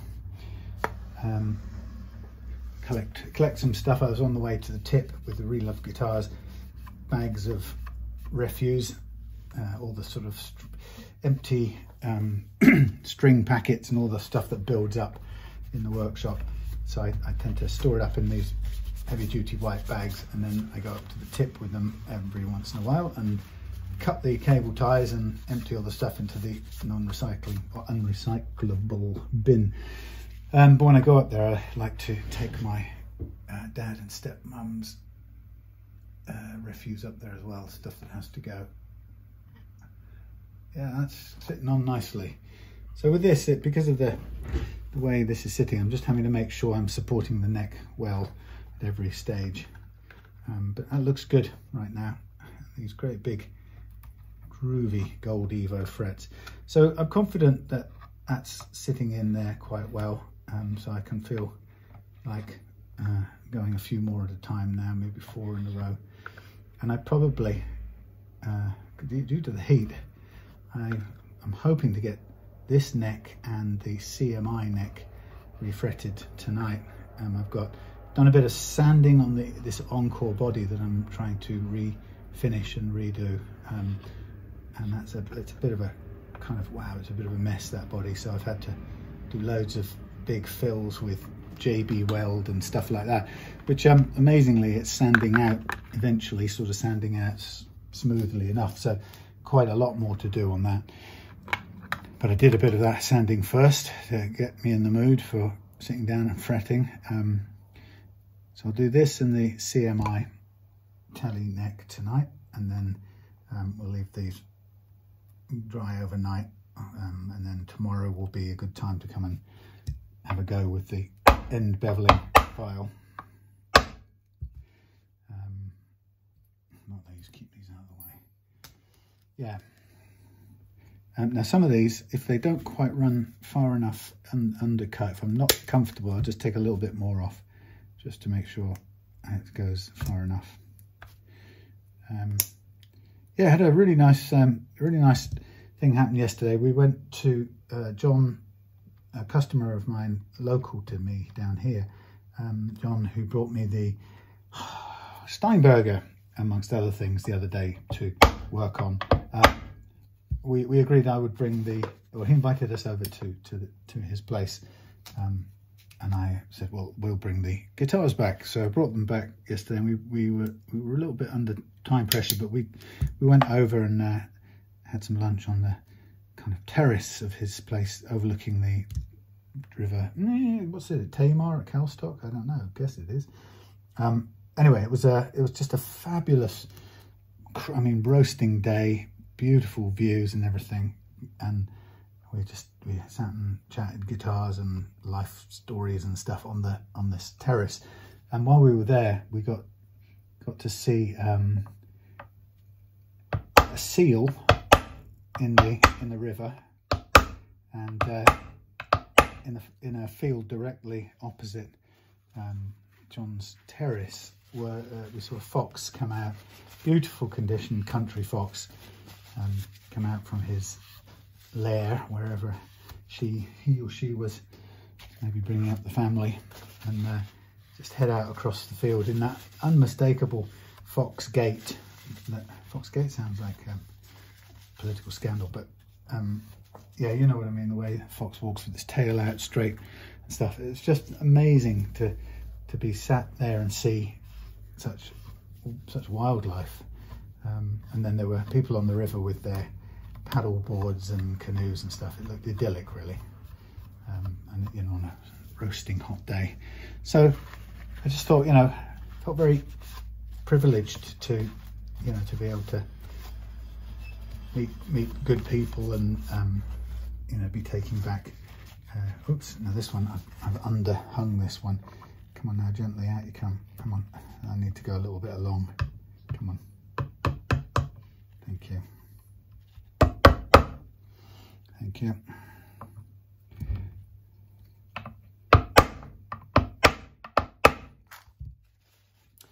Yeah, so yes, but just to, you know, I couldn't help thinking, can't get much better than this type of thoughts.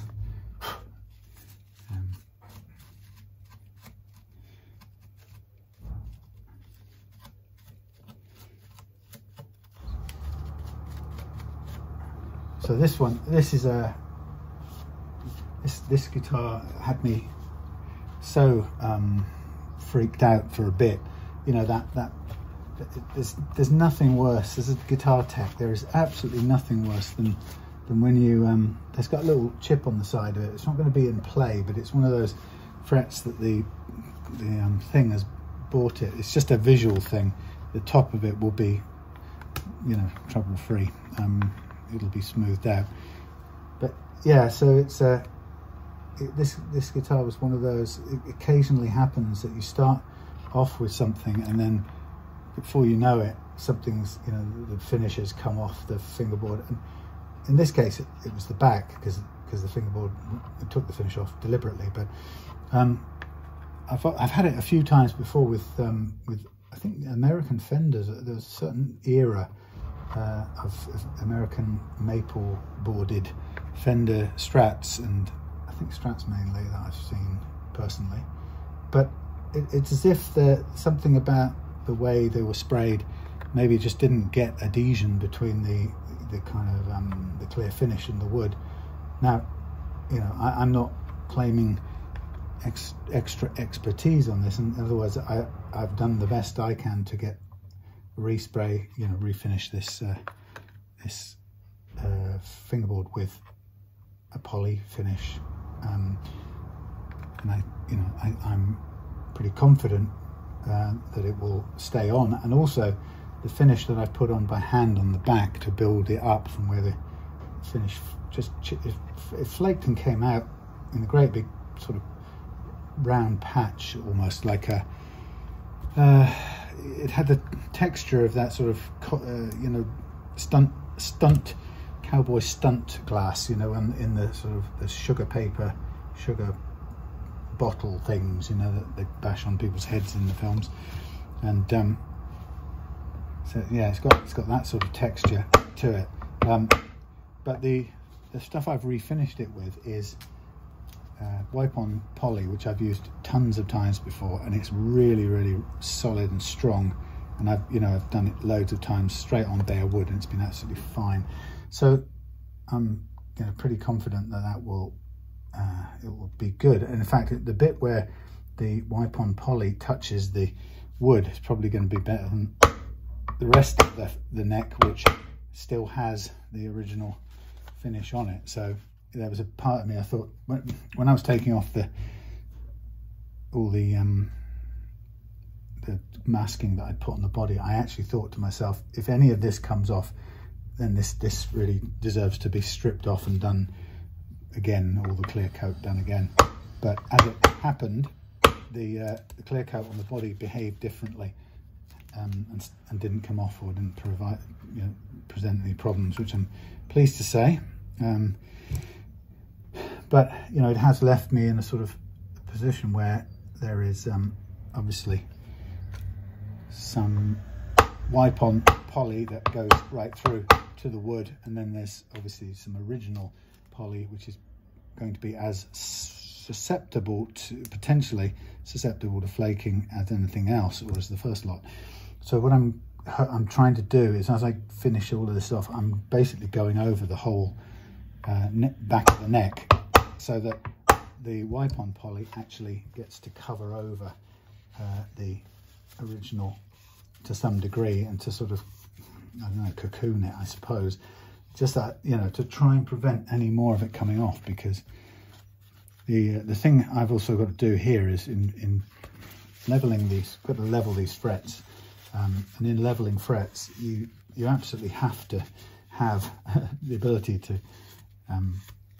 mask off the frets, mask off the fingerboard with masking tape.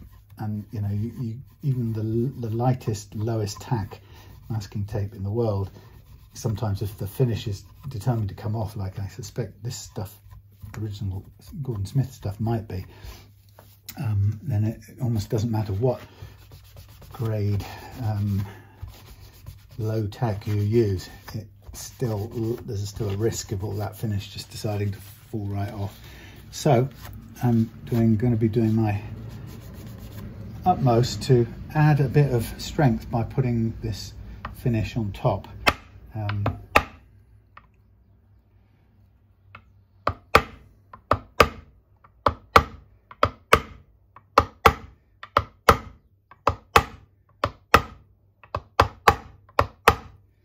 Just a little bit of extra tapping down there.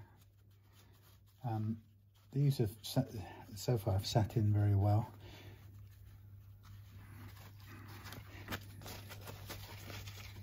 This will make a very different feel. The kind of change in the fret scale here, or from scale, the fret gauge is going to make a very different feel,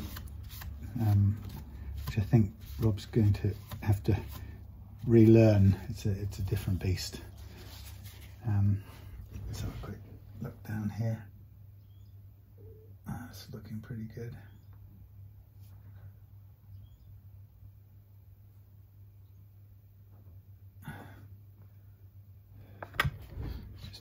Of this one. Sometimes you get just one that seems to stick up. There you go. Look at that. Just squelched out a little bit there. Don't ask me why. It stayed up higher than the others, but it did, just a fraction. Now, truth is, leveling would have taken care of that. But it's nice to, it's easier or better to get it kind of tapped in. If there's a little bit standing out proud, get it tapped down before you go any further. Okay, now let's have a look. In terms of the support now, I can bring this up a little bit closer. That's going to be fine. We'll get up to there, and then we'll put it on its edge. And I've taken the strap button out of there already, so we won't have it in the way. We can rest it on its finish, if you like. Okay, so once this is in, as I say, I'll leave this overnight, and we'll be coming back to it tomorrow in the even hotter day, probably tomorrow. Well, I say tomorrow, I'm thinking tomorrow evening, but I'm hoping that if I've got this Encore body that I need to spray, and I'm going to only have a few days this week where it's the temperatures and the humidity are right. I mean, it's a good spraying temperatures at the moment. We're getting down into the 40s during the middle of the day, humidity terms, and you know, nice high temperatures. So all of it kind of conducive to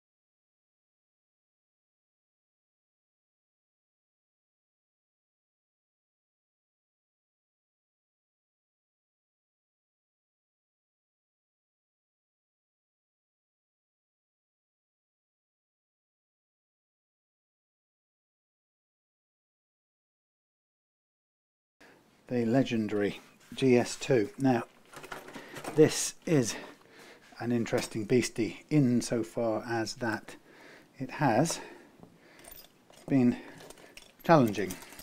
So we're going to need to string it up. String it up. And here are some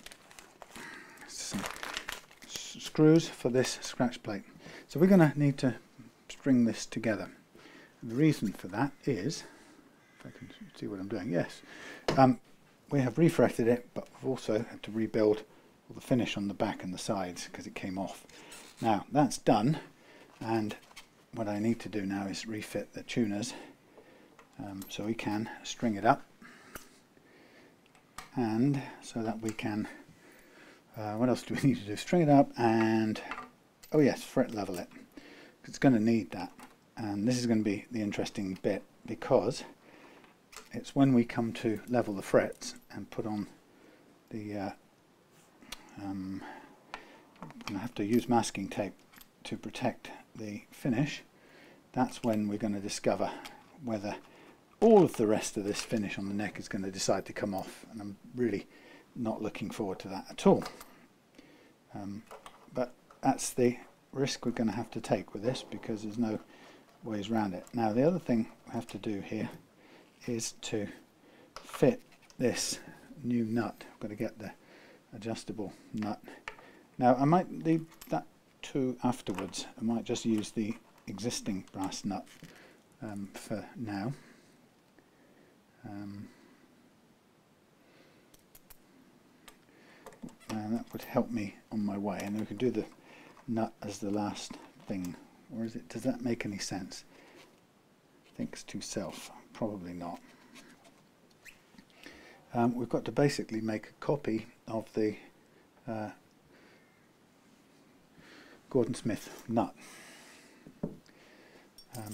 which I've got some tusk saddle material here, which I had planned to use. That was my plan. So we've got the brass nut here to copy. So that was going to be a matter of seeing how well we can do.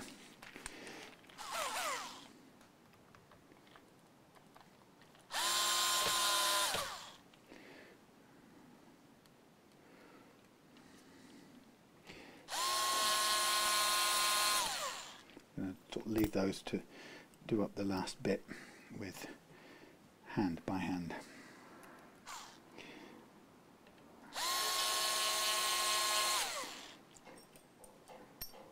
So that'd be interesting to see if we can get an exact copy of this nut. I sort of thought of doing it because tuning is my #1 pursuit.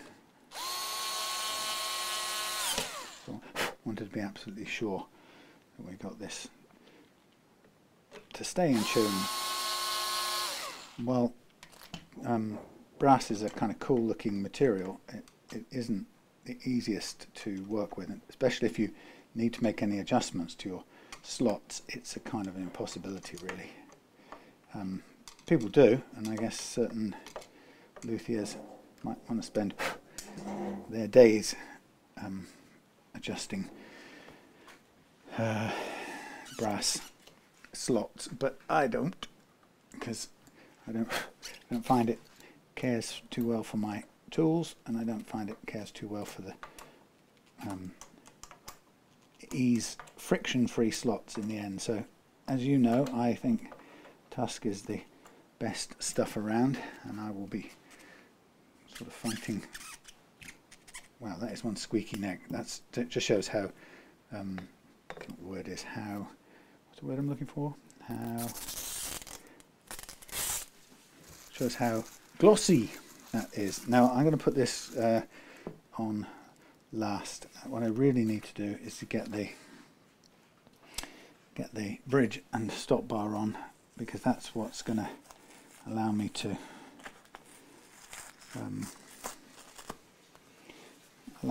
if I can get this off, that's what's going to allow me to level the frets, and that's pretty important.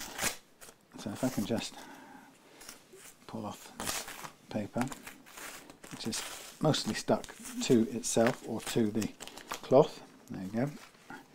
That's that. We can worry about disconnecting all of that later on. So it's got some could do with a good cleanup, but I'll do that afterwards. So if I just, for now, fix the bridge and the stop bar device, a very cool stop bar. So we're going to need some, what are we going to do? That is almost identical in terms of size. I've already drawn the shape of it on. I think have I drawn the shape of it? No, I've drawn something else on there. Let's have a look.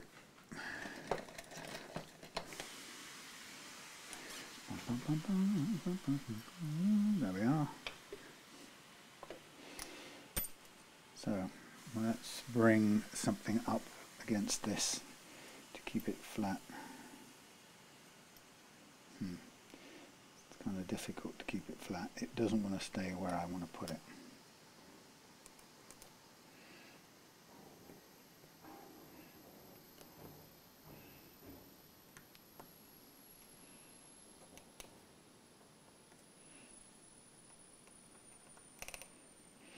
Okay, well, that gives me a pretty good impression. Now if I go and cut this, then the next challenge is going to be to cut these little slots, and of course the idea of the slots is to allow you to sort of raise it or lower it to wherever you feel so inclined. But the other thing is I'm going to need to replicate the spacing. So I have to find a place where I can match up the spacing. This ruler keeps getting bent. Close, but not close enough.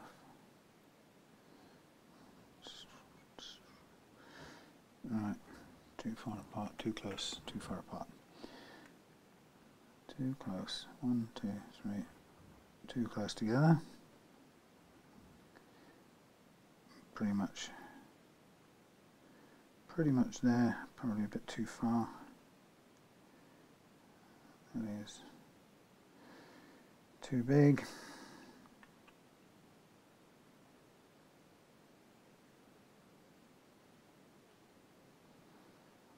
I'm going the wrong way, aren't I? Oh.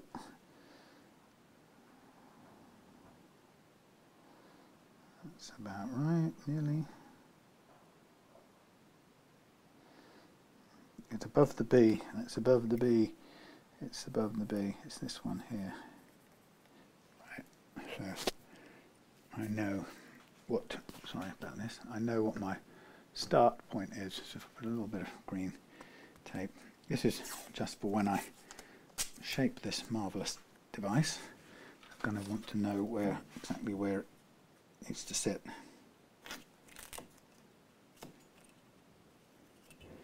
So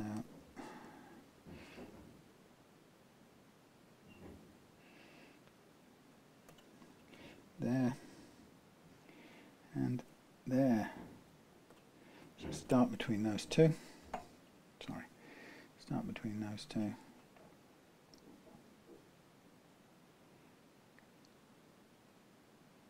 Yeah. Great, that's the first thing. Okay, so goes along to the device over there. Now this doesn't accommodate the slots, but we'll do those by hand separately. So just for now I'm going over to the noisy thing, and I'm going to cut out this piece of tusk material using the saw.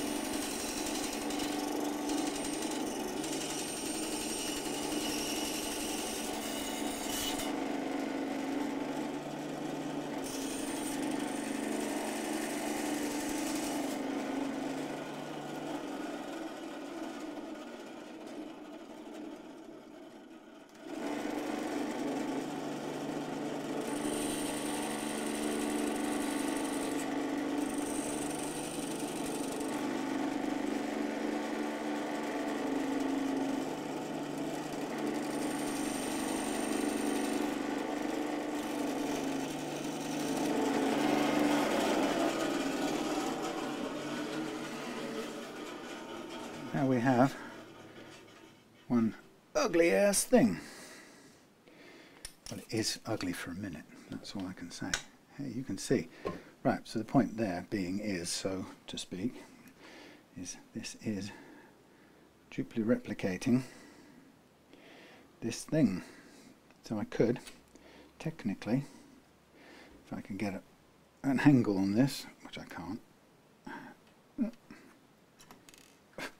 I'd have to look at this from a different angle. Can't do this there. Sorry about the picture for a minute. Go to a different place.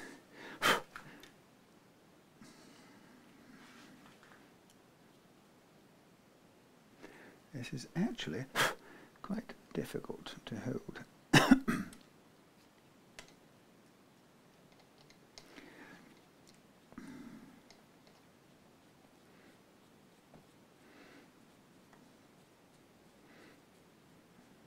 Now, how cool is that? I feel so clever in my own sort of way.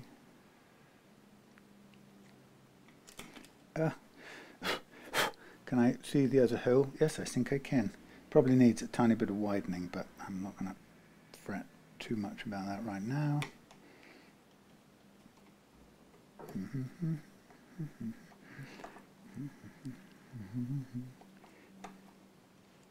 Oh, would you look at that? Fly you around. Fly you to the moon. Right.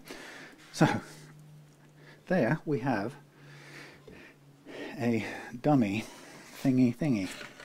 Then we can do some fun stuff, because now we can do something like this.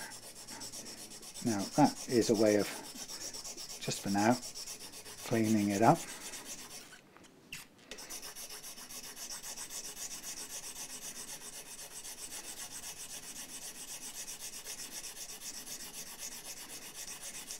And eventually, once I've cleaned this back smooth, obviously avoiding all the finish, God help us, obviously I can draw the marks I want on it,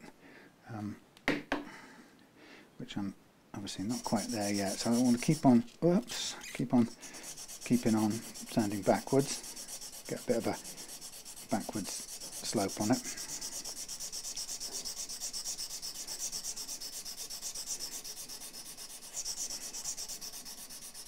Now this kind of nut will be, I will first of all cut the slots to height, to the right height relative to each other by using my famous V-notch file. And then what I'll do is I'll widen the holes afterwards so that we can lift it up or put it down if we want to. Yes, that's right. Now, here's another tricky bit.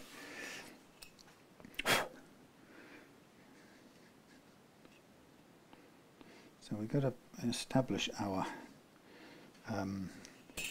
outside marks.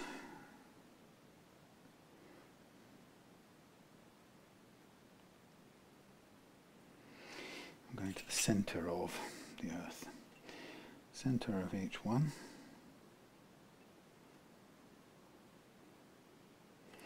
Silly me, I have hidden the darned start point. Right, I'll get rid of that now. There's my start point and there's my end point. Very good.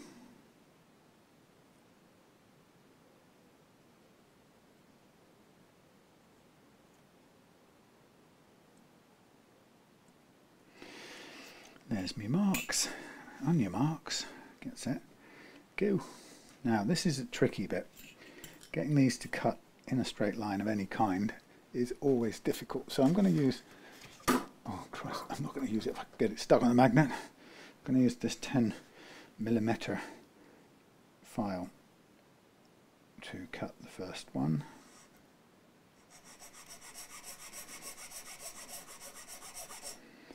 One. Two.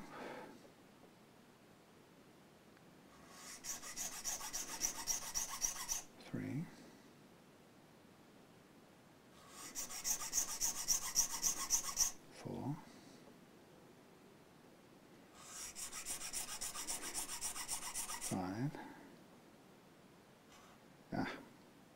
Stay.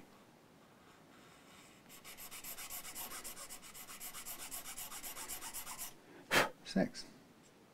Let's just double check.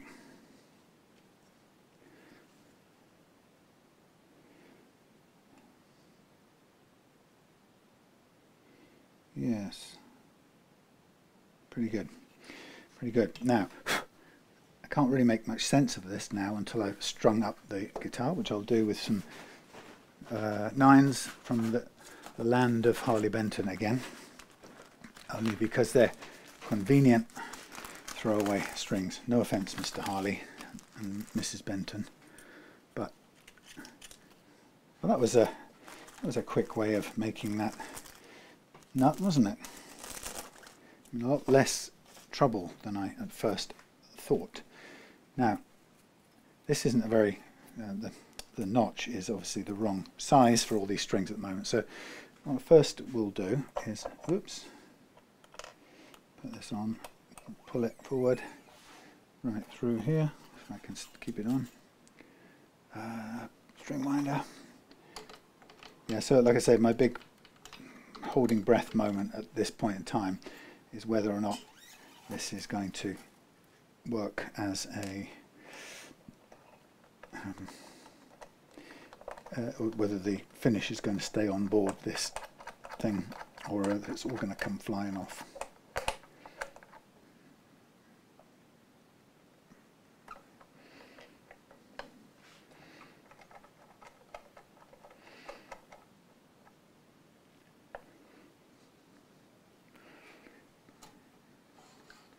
Right, so I'm going to attach this one first and then lightly stop it on its slot, which is obviously currently the wrong shape slot for this. And we'll see how they stack up across the way. Now, it may be this one was quite close to the edge on the brass one, so I'm kind of following that, but it may be that really it needs to be slightly to one side. But I think it's about as good as it can be at the moment.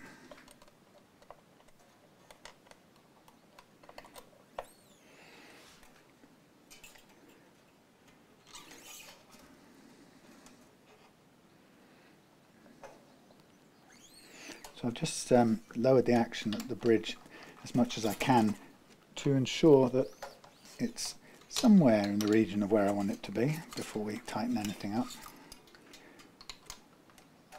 Of course, the idea now will be to cut this down until we're in the right place. The other thing I just want to do is, here, is just make sure this is tightened up.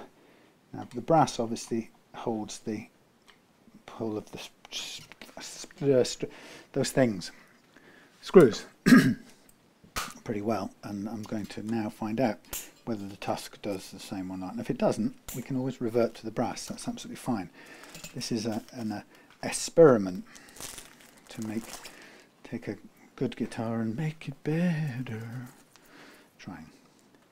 So after all of that, like I said, my concern right now then is that I can do the fret leveling and the blessed finish all stays on the guitar. That's my number one fingers crossed. I'm sure it'll be fine.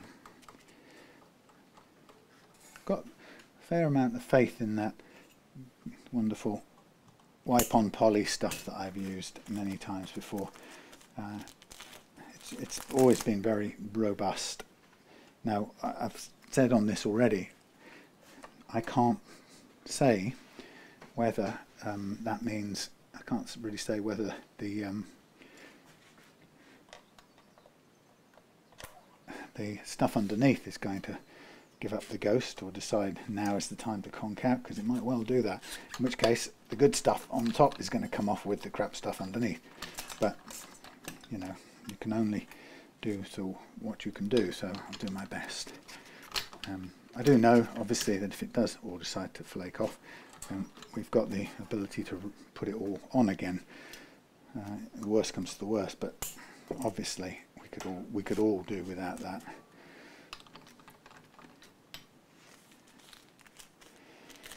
I think you know, people will have different views about the way finish adheres to wood, but to have finish that can't withstand these pretty standard masking tape cover up is a bit on the wimpy side. You wouldn't have anybody in the luthier videos shying away from that. They would expect to be able to do that type of work on it, without a doubt.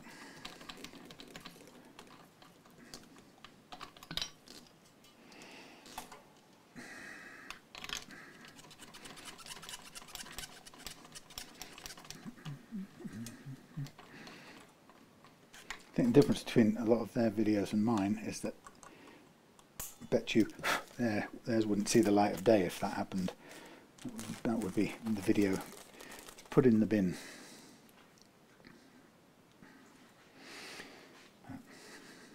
Okay, let's have a look. Are we all right?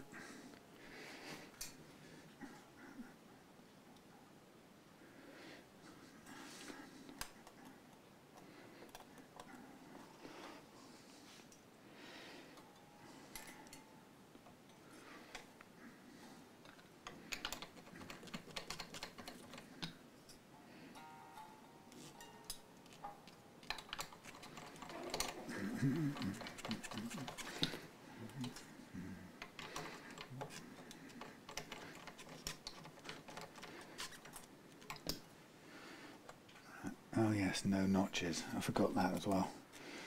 Oh.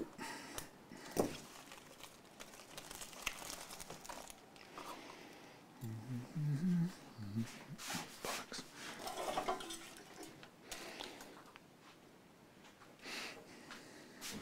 Right.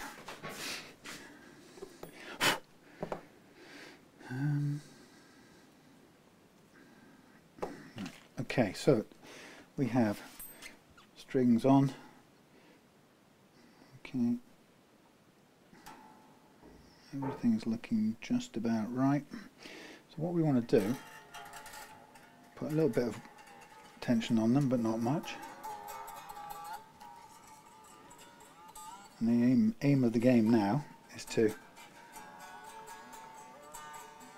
take these down to the correct height, or the target height. Now, we can either use these fabulous, Christ, this is not a good idea.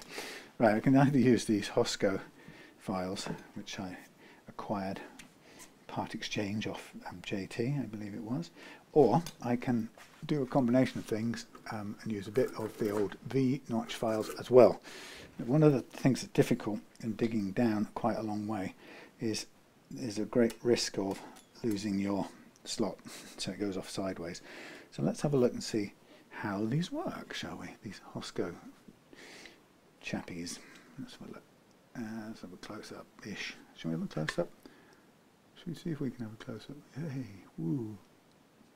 Is that too scary? Yeah, right. Let's go with there. So, we're going to go from the G outwards. And what's the G, ladies and gentlemen? It's sort of roughly the 17. So if I start with this, and I get my, we'll go with the cautionary 40, okay, as our start point. Let's go with the G, and let's cut down where the G says. These have been a little bit bent somewhere along the line.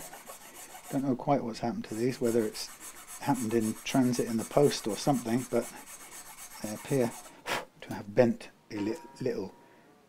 They're actually a bigger gauge, I think, than you would expect. 17. We're looking at 10, 13, 17. It's a bit high.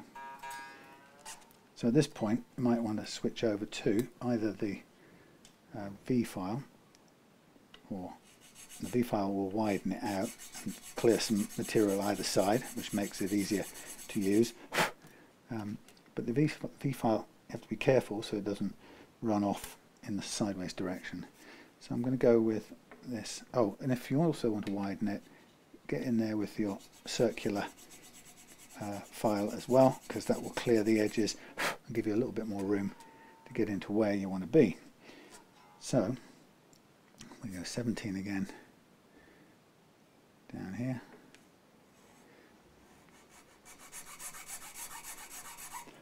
Now this is cuts very differently from other things I've used before, so I have to be very careful not to let it run away with. Just on 40 there, so I will stop there before I get into trouble. We can go down a little further later on, but well, I'm just making this up. I don't know that's in tune at all. Okay, so now we'll go with the 13, and we'll look at the spacing. It looks pretty good. We'll aim to cut this straight down as clear as possible.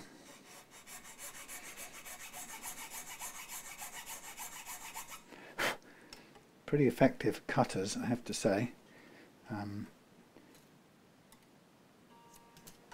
See what happens if we go all the way down on one file.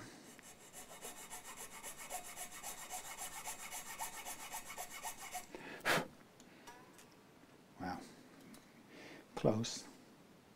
I think I'll stop right there. Nah, it's the first time I've used them in anger, shall we say, this way. Let's try the 10. Again, spacing's good on the 10, so let's just run that down.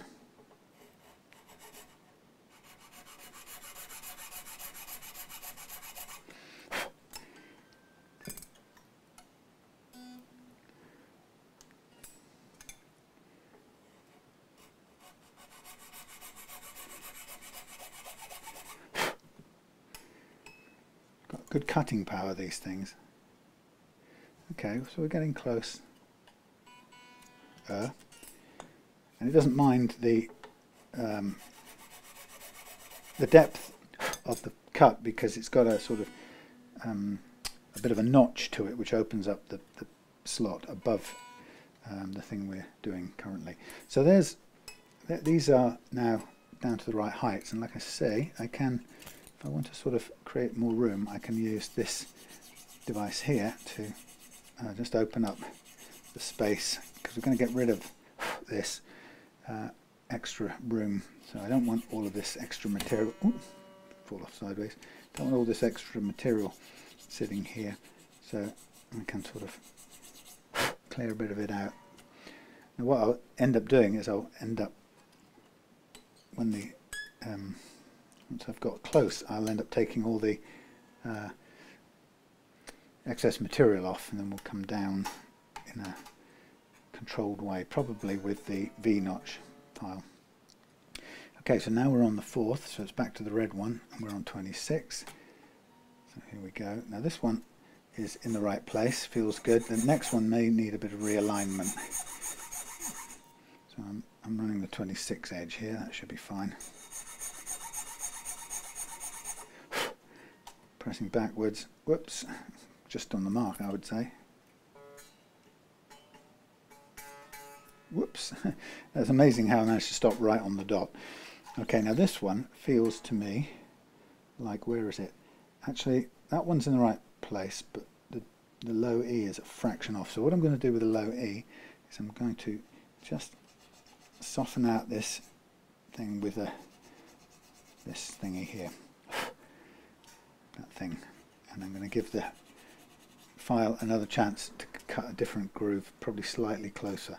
Okay, so now we're on the 36, and it's in the right place, so we'll run the 36 edge here.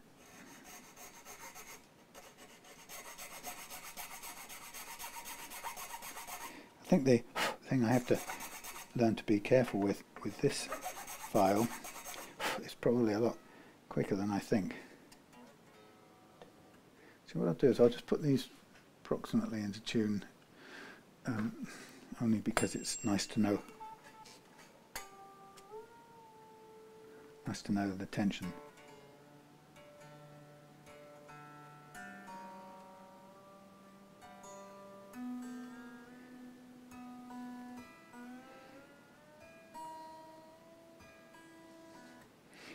Okay, they're looking good, very good. Check this one for height, a bit more, but not much. 36, 13 and 36, right? Final one is 46, 36 and 46, okay.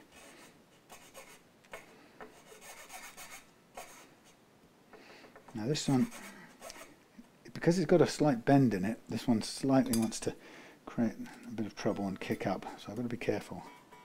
Stop right there. Now this one, it needs to be right in the middle of that slot, so let's go 46 and let's see if we can keep it on target a bit better.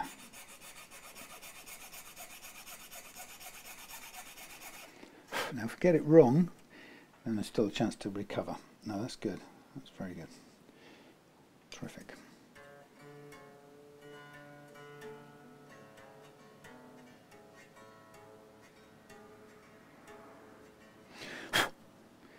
Okay, a little bit more.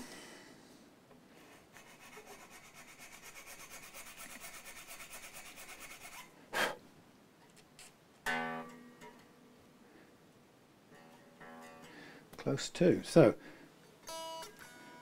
that's fairly high at this end. This was just guessed at the other end, by the way. Guessed? I was just guessing. I'm going to do it down a little bit. You want the action to be right when we come to adjust or do the fret leveling. Now the problem we've got at the other end is we've got and what I'm going to do now is I'm going to take away some of this excess material. At the other end we've got a problem of the having no notches on the saddles, the bridge saddles. So that's a bit of a problem we're going to have to deal with. Now this, obviously you can tell I'm now lowering the bridge, the nut quite a lot at this end on the treble side because it's quite a lot too high, but it will eventually shave off all the excess material and we'll be down to a much smoother looking nut at the end of it all, and then we can tidy that up once we've taken the strings off again. Of course I don't mind, because they're sacrificial strings, I don't mind running the risk of shaving them with this sandpaper. Okay, so there'll be a little bit more flattening out to do.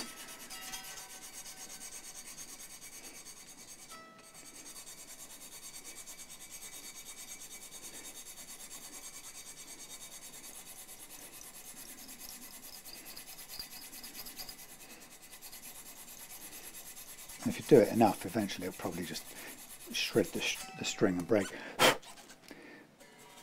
But that's starting to now get to a nice little shape, and we'll get it even closer.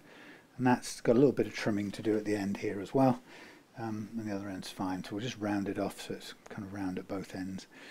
Look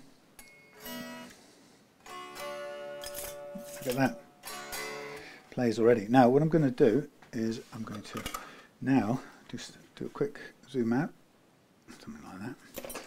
What I want to do is check the playing action at the other end as well as I can. Now we're getting close at one end, let's check it at this end. And we want our standard target action of 1.5. That's a fraction over, but only just 1.5. And on this end we want about 1.2. And that's currently a little bit too much. There we go. Now we'll tune it again and have a feel.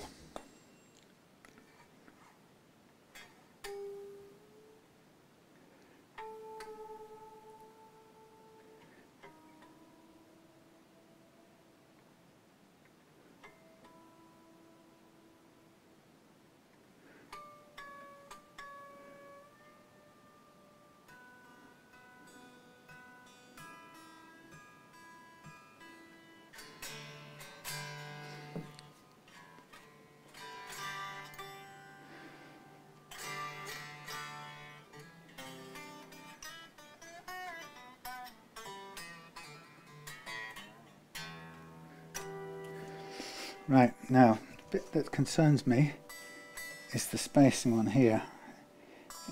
It's a little bit off, I have to say. I'm at a loss as how to cure it.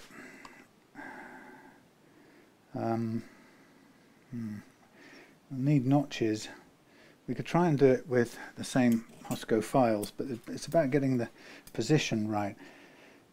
The way these strings, sorry you can't see very well, but the way these strings are sitting right now, there's a sort of natural place they sit, and I don't really know how I'm going to marker this off without some sort of tape that I can cut and fix.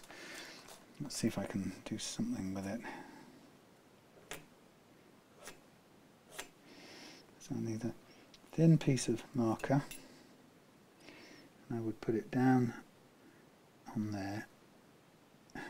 Wow, that's very hard to make it stay anywhere. So the idea, there might be a better way to do this, and I currently don't know it. The idea is to bring that to, I'm just giving a sort of delineating the gap where I think it should go, and then I technically should be able to remove that to there, and that's my marker. Let's have a look up close and see what we can see. Now obviously you either have no notches or some notches, and this doesn't have any, and as a result I've noticed that when you bend, these skate across the top there. So you can see my little marked out place. That's where the string lives, and it's not dead center of the because these tend to move as we get over to this side. These are moving slightly to the side. Now my thought would be, let us now put a very tiny notch on here with the finest one of these, and that's the 10. Okay, and it is literally notching on the top like this.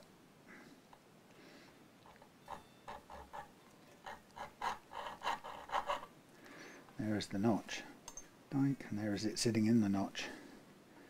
Right, and then we remove these things. Now the other thing is we have to obviously do the minimum amount of notching so we don't get a completely bizarre, weird and wonderful, the word I'm looking for is radius, but that's fine. So they're all sitting where they should do right at this moment, but it means I've got to make lots of little strips. So I'm going to notch a piece for each one of these sizes using the Hosco thingies. So I'm going to cut lots of little, do what you're told, would you? Lots of little strips, I think. That's the idea. If I can even see what I'm doing. And then I will use those to mark out each one as I go, and I will just have to guess the amount of notching and go only as far as is required to make an impression, given that I'm happy with where these things currently stand. So that one goes on there, and pressing that down on there. There's my mark. Who would have thought that, eh? So it's just a little detail of something that is overlooked, I'm afraid. I mean, maybe that's deliberate, maybe some people think that's the way it should be, but I have to say, if you've got a string that's going sliding off sideways because there's no notch, it doesn't work as well as it should. So we're going to go 13 on this one. I didn't really like the fact that it moved last time. How are you doing? Let's zoom in on there. There we are.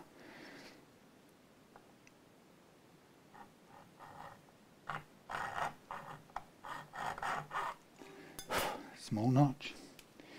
And again, these notches will need to be, once I've taken the strings off, I'll need to sand these, smooth them out. Okay, that's good. Principle is working.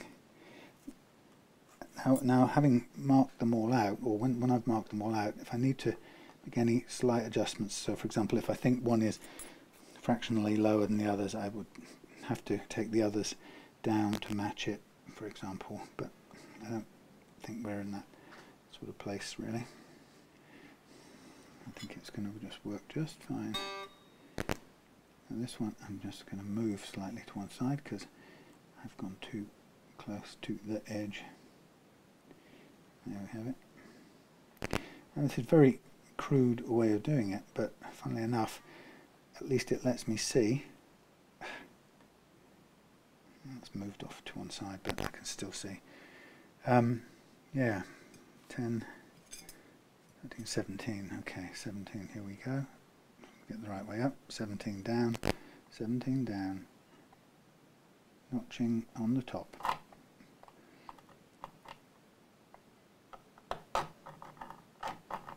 Probably start with a smaller one, but I don't want to end up using lots of cuts. I'd rather just make one notch and live with it. I think we'll find it just fine. Yes. I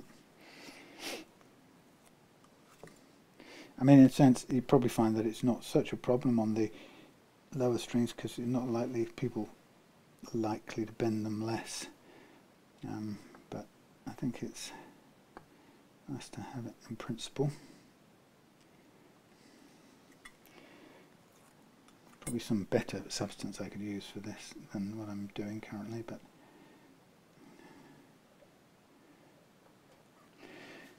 okay, so we go from 10 to 26. 26. And this is a bit difficult because the string is actually moving the paper. So now we're going to go for 26.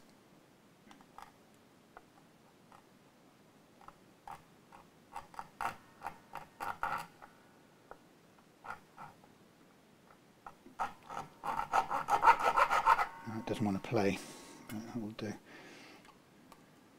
Sort of resisting a bit now because it's a thicker cut or a potentially deeper slot, bigger slot. That's good, on target, so far so good.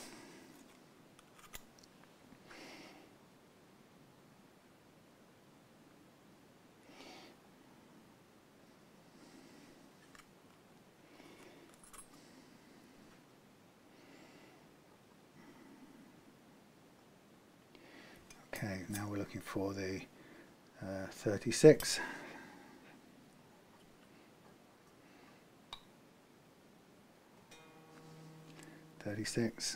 Down 36.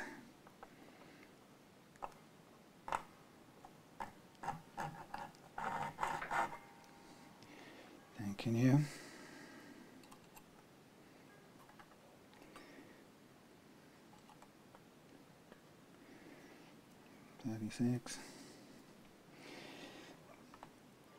Hey, hey, hey.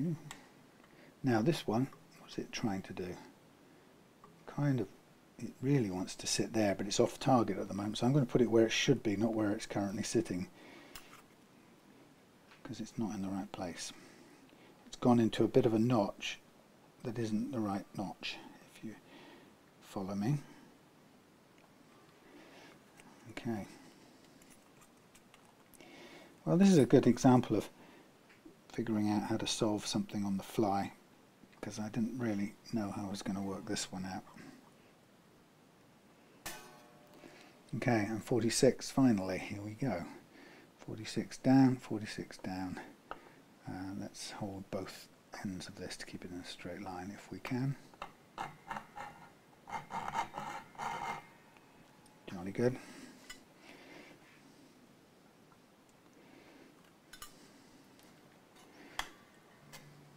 Yes. Hurrah. Jolly good.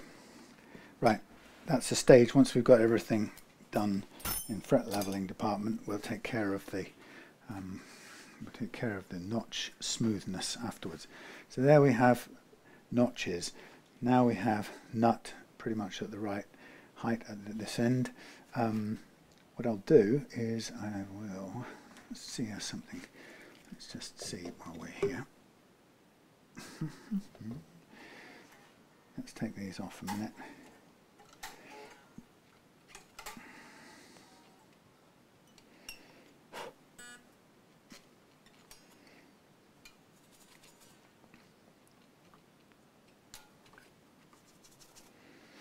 Okay, so I'm going to, while I'm at it, I'm going to take these down. I'm going to round off the edges a little bit and slope this backwards.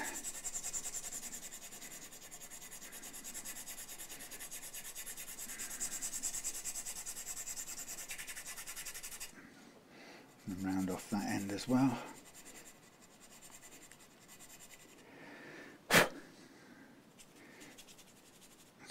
I'm kind of carefully making sure that we're as nice and smooth as possible. I've got the slots still there, but nothing is going to be a problem. So we have a little tiny adjustment still to do on these, and I might just do it like this, a little bit of back tidying, and this is making sure that it's nice and free moving, but it's not anywhere near the front edge, so that hasn't changed. Okay, now while we're at it, we've got different grades of things, so let's get a bit of this out and just sand this a little bit with this grade.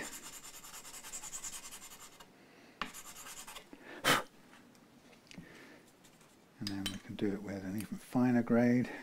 You can hear it whistling.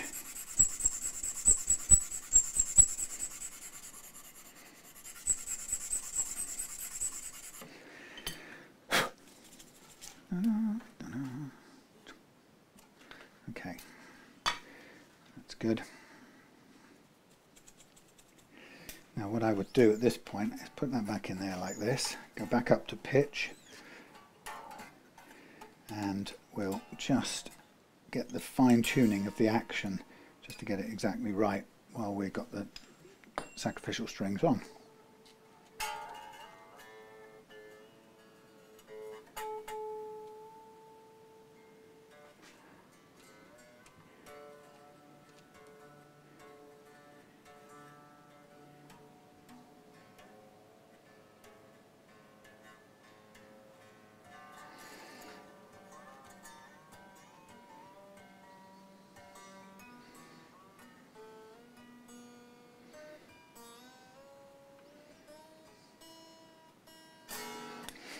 Okay, and then I would get my 13mm 30.3, which is my bottom line target, and start from the G, and I would make the adjustment now with this file probably.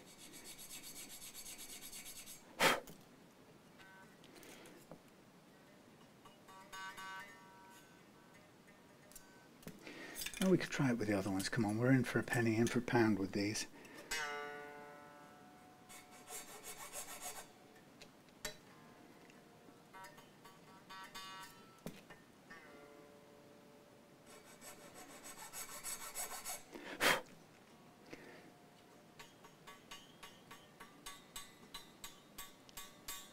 Just on the mark.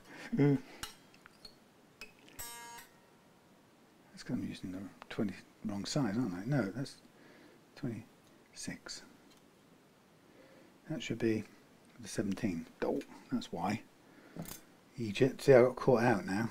That's the 13 now.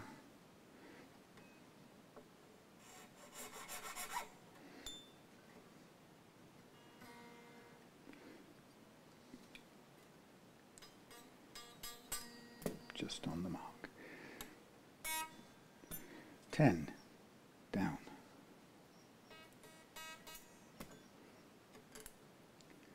10 is down.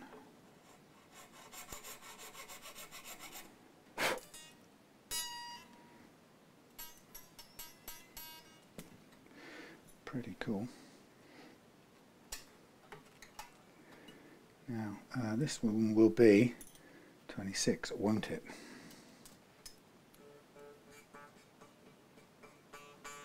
That's on the mark. Don't touch it. Don't touch that one. Let's go with the low E. There's a little bit more to do. 46 down. 46 down.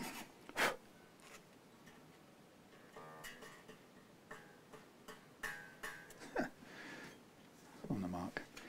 Right, let's go for a tune up again.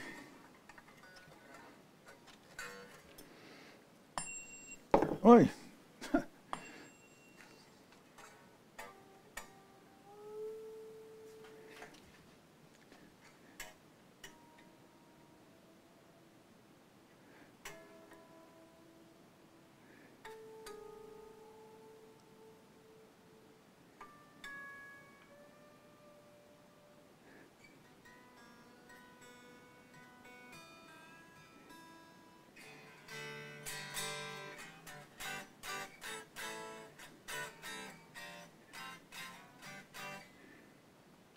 sharpen edge there to take care of.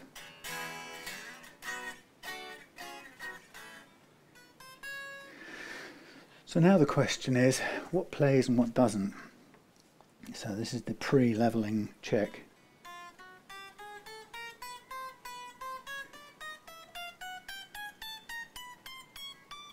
Pretty good.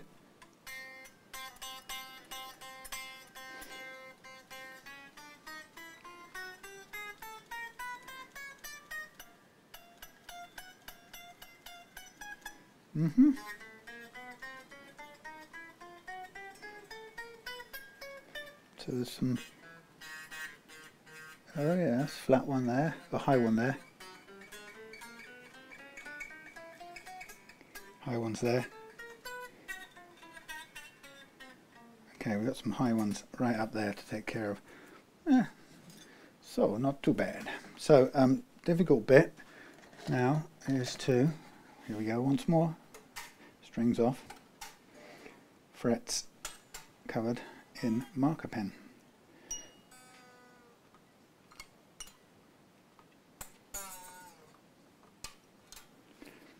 Okay, now here you have to be extremely careful with the pen and the fingerboard, because the two don't mix very well. Now later on, when I come to do the polishing, I will mask the fingerboard off, but it's just the order I do it in, really. I suppose I guess I could have masked it off first, but you may have guessed by now that the longer I can keep any masking tape off the back of this neck, the happier I'm going to be. That's my thinking about it. So I'm trying to avoid that at all costs. Now the great thing about, of course, this nut is if I wanted to, I could now raise it up a little bit. I guess you'd have to put a little shim under each end, only a tiny little thing, do it up, and then it would sit a little bit higher, which would be quite cool.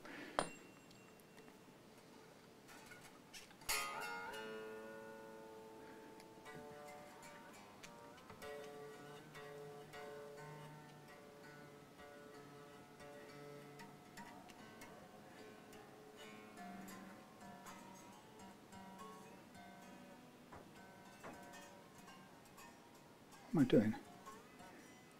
That's, hang on, that right. It's not sitting in the right place. That's why.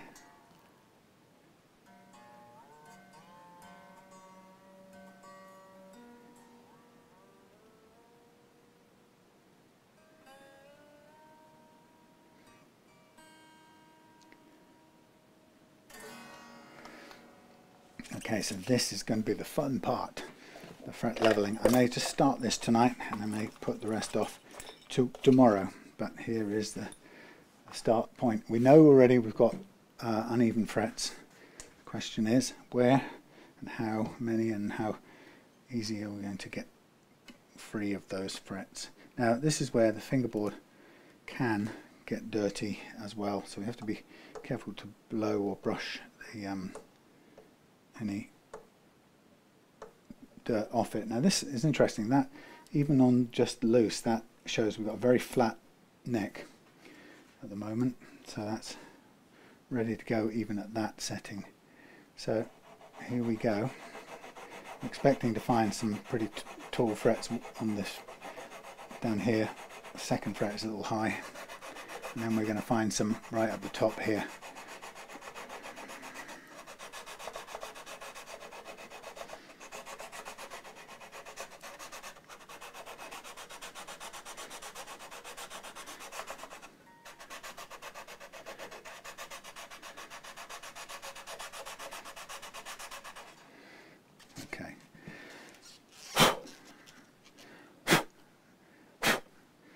So let's have just a play out and see what we've got. We may have some low frets getting in the way, it's often the case.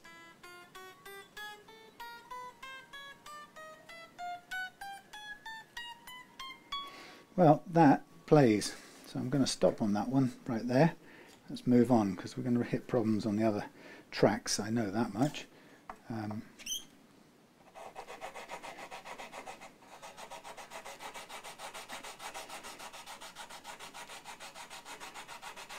Very this method is very telling. It shows you what's going on and what you're hitting quite quickly.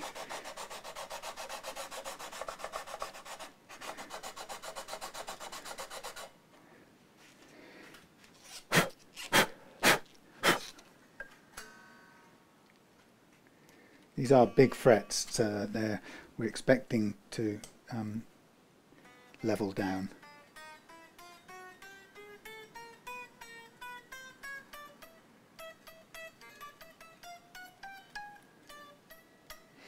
Now I don't know if we've got a really low fret here, but that one is going to be problematic up here. The problem with a low fret is it makes the next one high, so you have no choice but to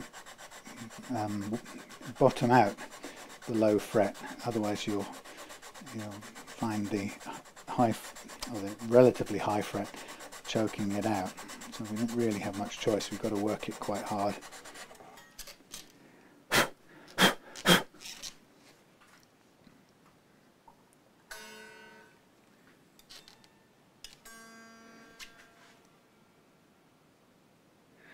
Yeah, also there's a funny shaped neck on here, it's not quite right.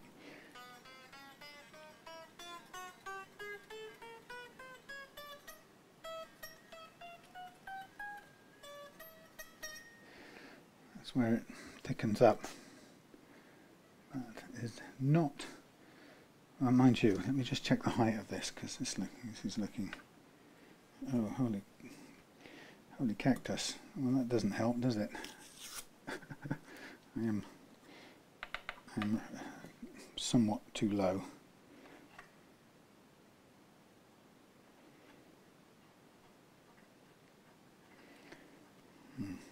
Okay, let's get this back to where it should be. 1.2, 1.2.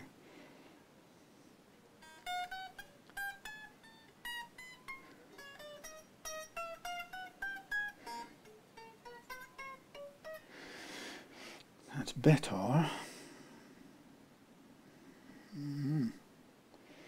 These things are always uneven. The what do you call them? The tunematic bridges. Okay. Yeah, I think that will need a little bit of extra work, but hey.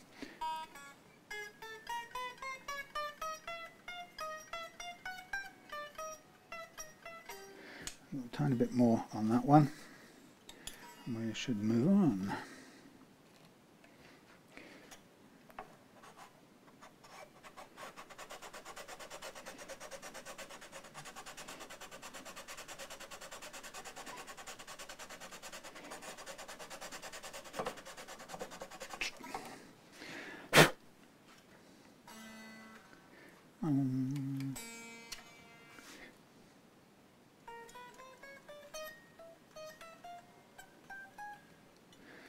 Okie dokie. Recalibrate. At this point, it makes sense to get a cloth and keep your hands clean. So, quick wash and a wet cloth.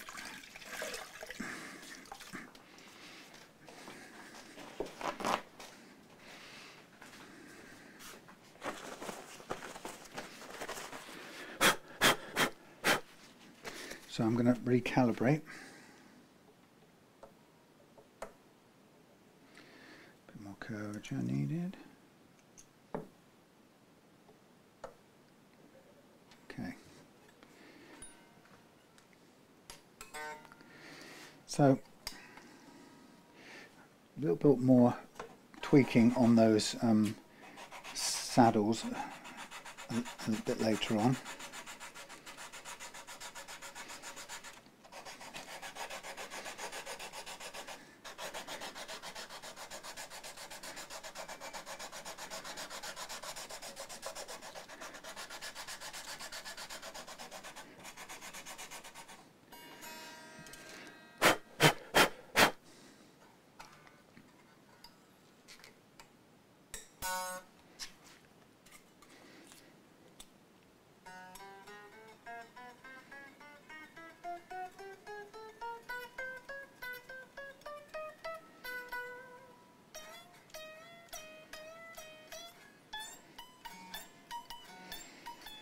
got some low one there. That's really puzzling. Something, I don't know what the word would be. Something it's doing. I think it's doing a very Les Paul thing, this neck. I think what I'm going to do is I'm going to run across the whole lot, and then I'm going to go back to concentrate on that top end where we've got a little bit of wrinkle going on. Don't know why, but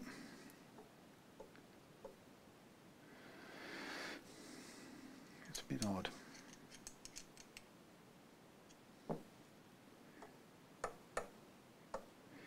Now this is one that I mean, I think I might have said right back at the beginning during the refretting, is that because I wasn't sure about, couldn't really confirm what the actual radius was on this, and it was looking like it was a compound radius 12 to 14, but if I had to do it again, I would err on the side of re-radiusing this rather than working with whatever's going on, because there's some unevenness in this neck that it would have been better to have levelled out, or not levelled out, but sand, re-radiused out.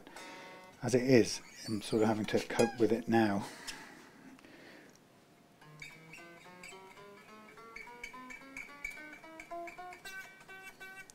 Come back to that one. That's a low fret there.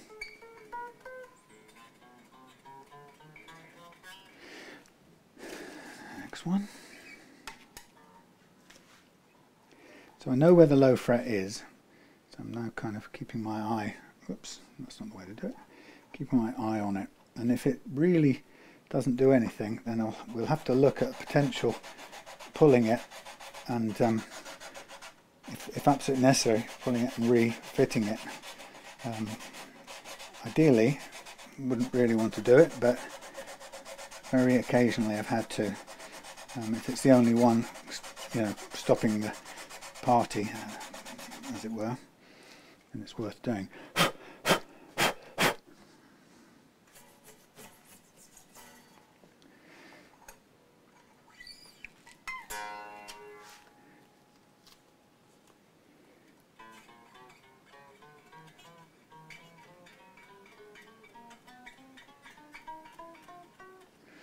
It's okay. Right, calibrate here. So if it is what I think it is, as in a plateau that's getting in the way up there, I think then we're going to have to carefully calibrate the neck and try and let it do its own thing under gravity with the fret leveling beam.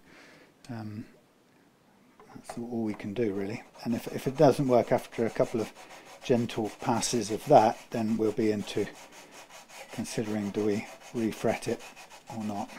Just that one, because it's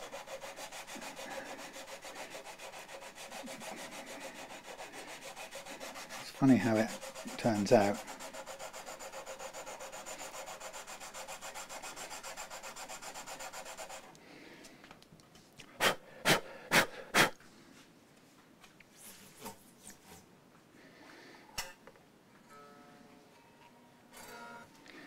Let's have it back in vaguely in tune, shall we?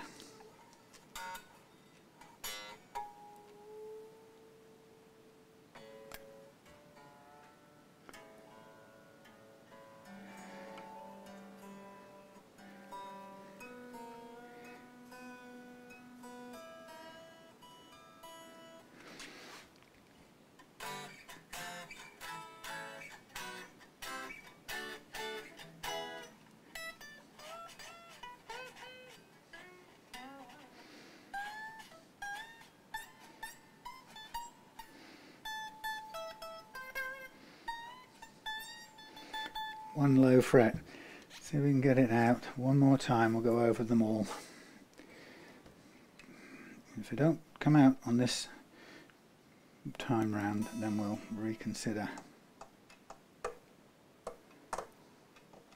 So this time I really want to get the shape, make sure the shape is exactly right, which it is. And then we want to get in there.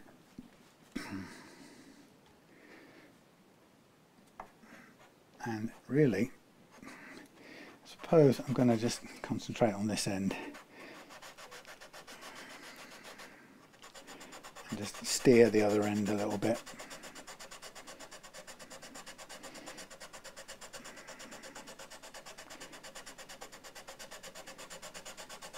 And you can tell the one that isn't getting any, there's a couple of frets in here that just aren't getting any treatment basically, and that's the ones that are coming up as flat, sorry, too low. And I'm just trying to work on the ones around it so we get to a spot where it's just about cleared away so it will play.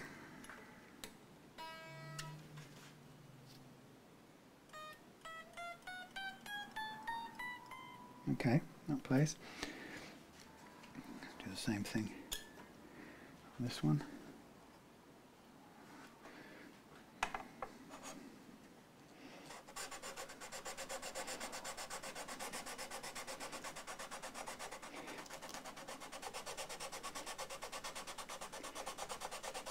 Problem is, you see, is if you get one that's low and the others behave relatively high around it as a result, then what happens is it shows up as relatively high when you bend strings as well, and it will choke off the string, which is a bummer if everything else works.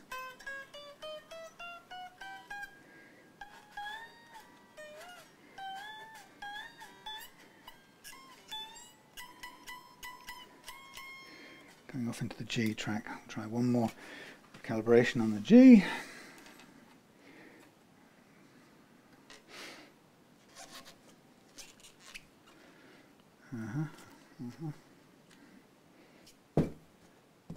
Thank you.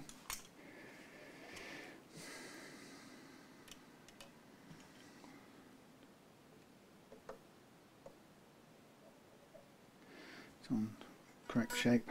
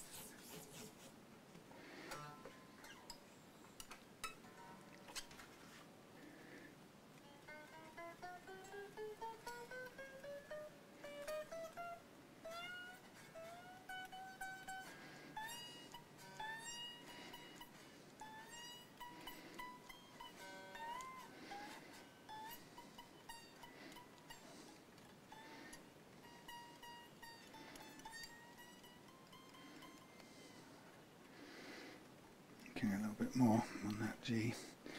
Getting there.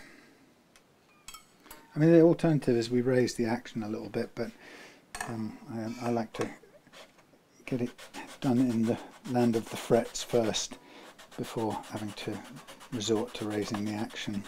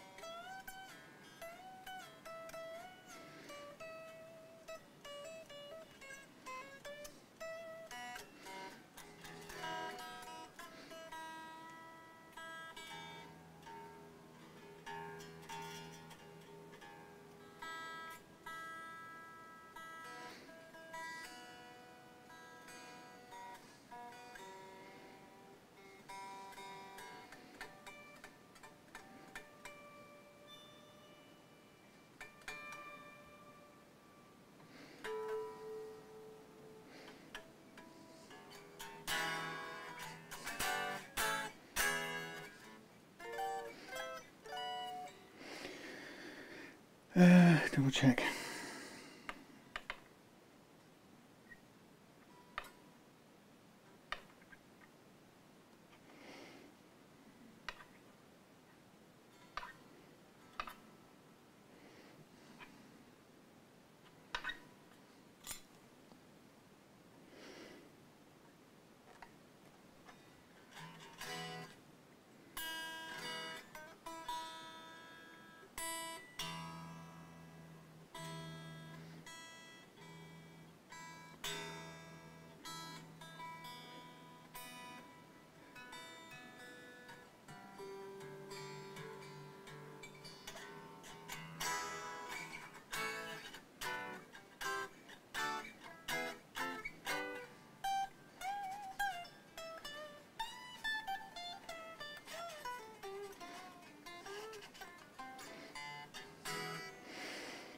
Okay, that one's got to come down a little bit in there. That strange little thing. Let's go for the right one. Let's go for the right one. 13, 10, 10, 10, 10 down, 26, 10 down, 10 away from me.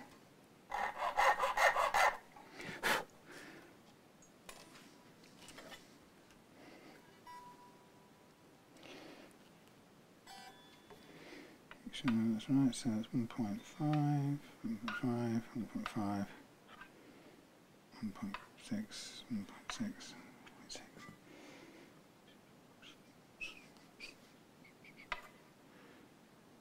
that would normally be,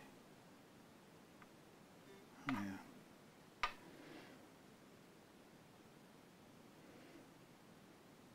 Mm-hmm.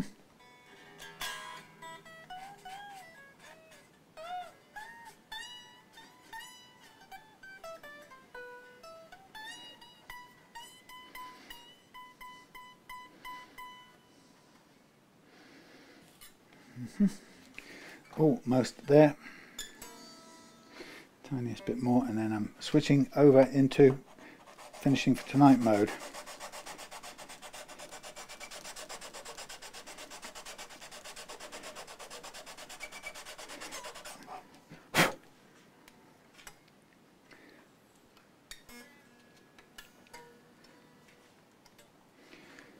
One more. One more night.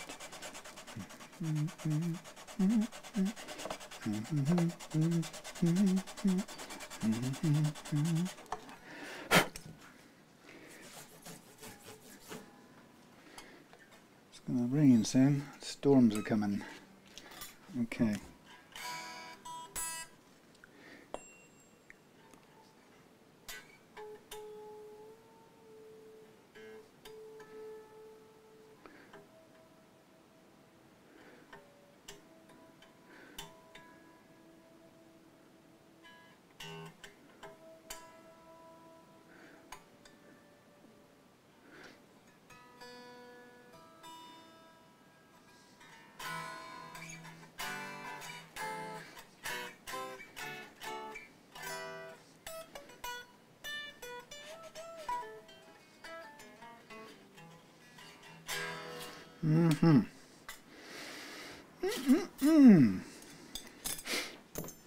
There we have it, ladies and gentlemen.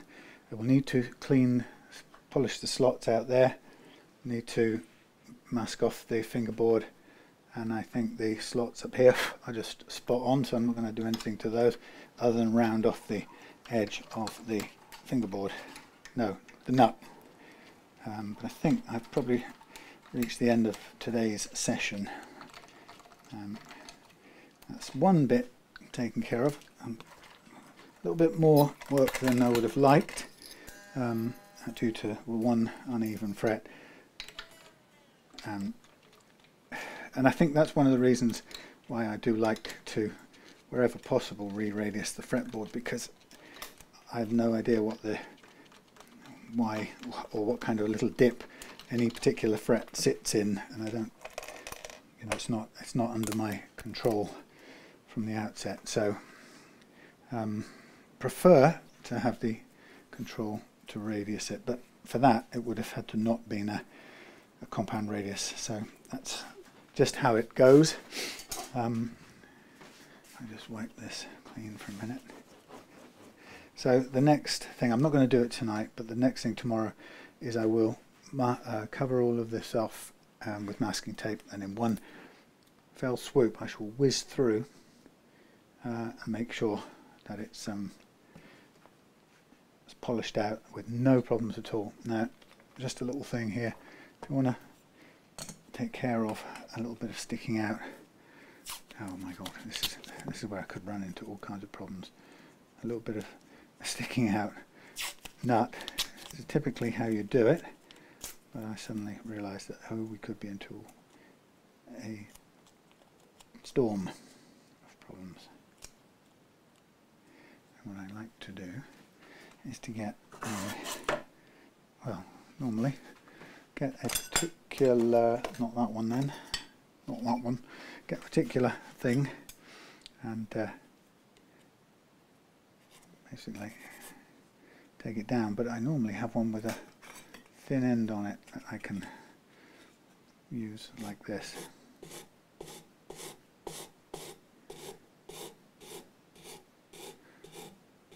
Round that off. This is quite good because it sort of shows you very quickly when you're getting down to the level of the fingerboard, and then you can sort of round it off, and then you can stop at the point where you can't go any further. Did that come up? No, that's how it's sitting. Okay. And then I think on this, what you also might do is let's go around the front a little bit where it could be sharp, just to make it less so, as Patrick Stewart might say, make it less so. Okay, there's those bits, there's that bit, there's this bit, all those bits go away. I think what I'll do is, while I'm still got my brain in gear, I will get the smallest of these, the 10, and I'll get some 400 grit paper if I can find some. No.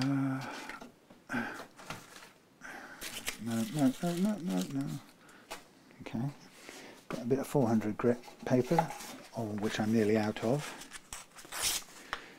and I will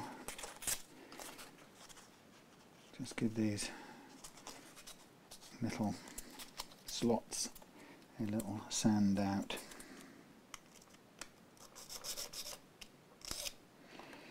I'll just do it this way, sorry if you can't see it. This is not a very good way of doing it.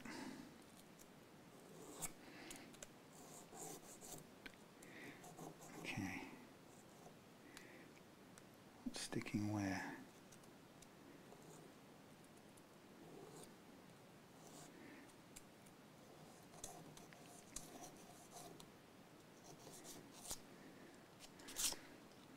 Got some dents in it or something. What's this been used for, eh? 10.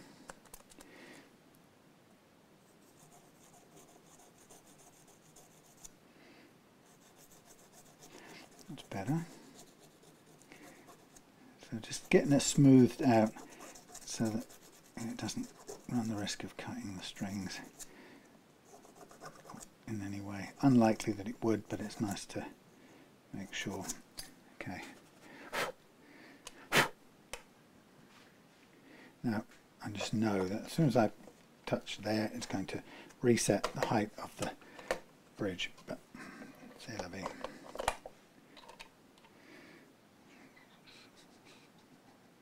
That one's there, that one's there. That one's that way. Right, okay.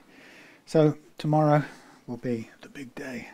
I shall put that on there, because what I've got to do before I mask it off particularly is I'll just need to re-crown this. Now I'm going to use my jumbo side of the StewMac crowning file, and once I've done that, then I'll stop, and tomorrow we'll do the deadly test with the masking tape. Oh God, I'm scared.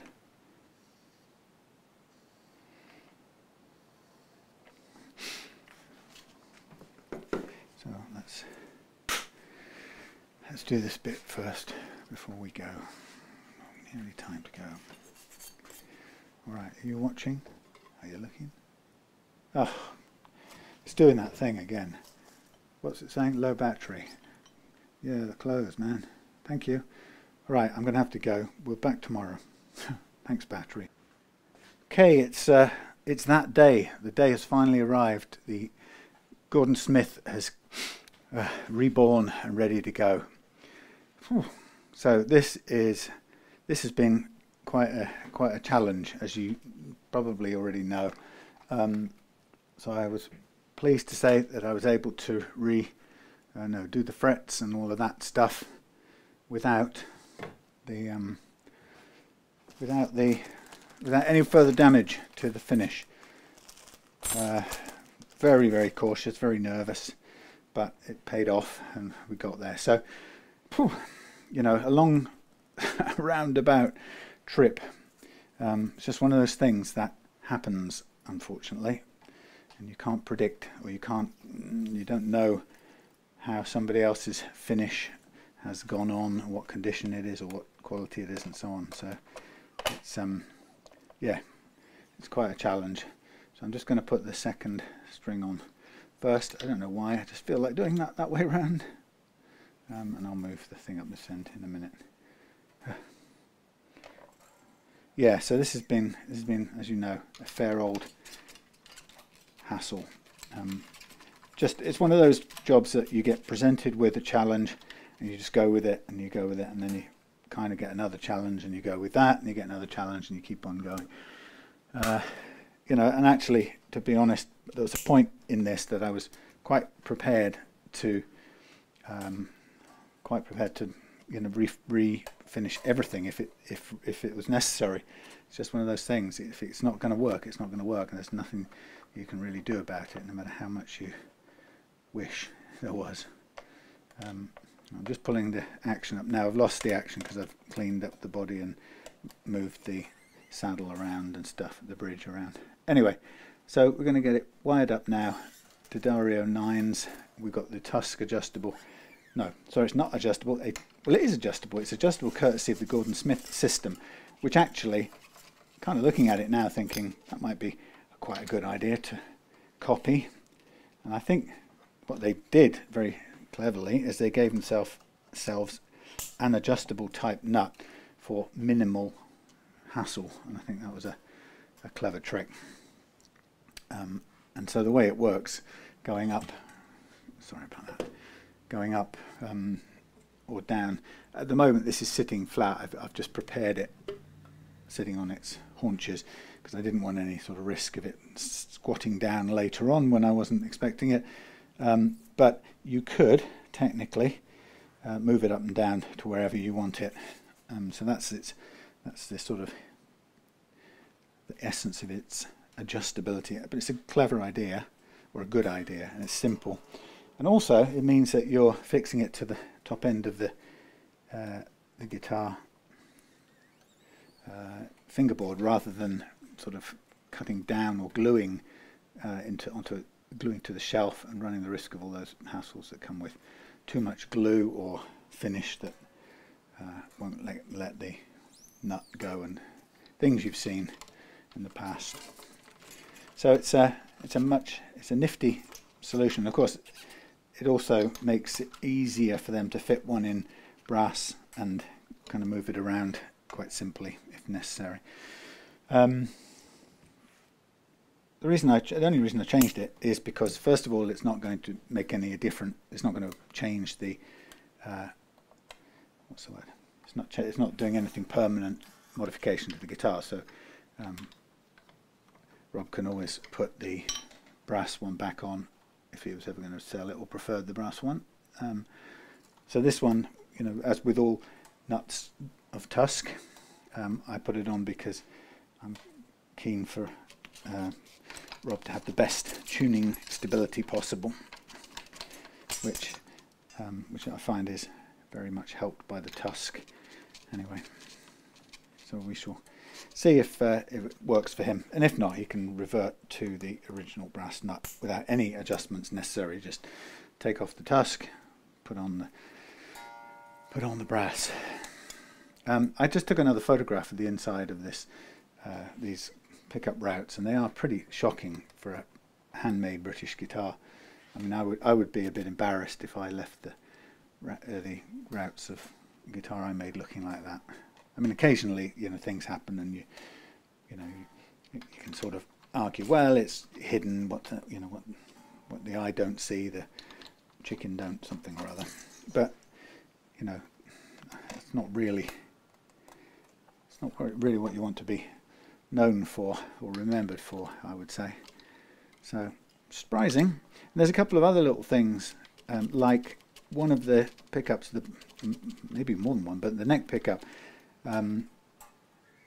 the fitting screw that they've fitted has stripped out the hole in the pickup, the little pickup tab, and that means that they've had to sort of put a little screw, a little nut on the end to sort of hold it in place. But as soon as that gets too low and drops off, then you know, you have to go in and solder that little nut on if you really want it to work, because basically you're boosting the metal, which has given way, or you strip the metal, the soft metal of the pickup lug. Anyway, just not great, you know. I mean, it's a I think what they've done, maybe I don't know if the Gordon Smith came with these, but maybe they did. They've kind of trimmed the tabs. That's okay. I often do that. But then they've kind of, yeah, stripped out the little thread on it, which means end up having to hold it on with a little nut, and if it doesn't work, then we'll have to do something else. Okay, so having restrung it now, I'm going to tune it up to pitch approximately. Now, first thing I'm going to just check is the height of the action here, because before I tighten everything up, I want to set that if I can, or reset it, because everything's been moved. So it's potentially a little bit too low. I don't know what it's doing on that side. Probably same. I'll just have to go for tuning it up now and see where they stand in a minute.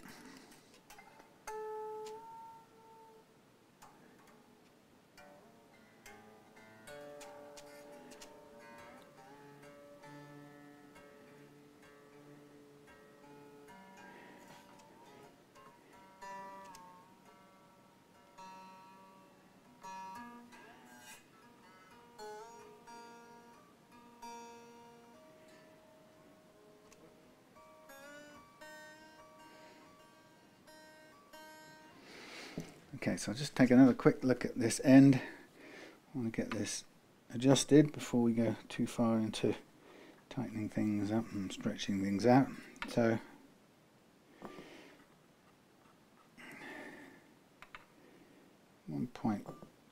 .3 or something like that on this one, and 1.5 on that one. That should be right. I'm just going to give this a little pull. Make sure it gets back on its saddle notch.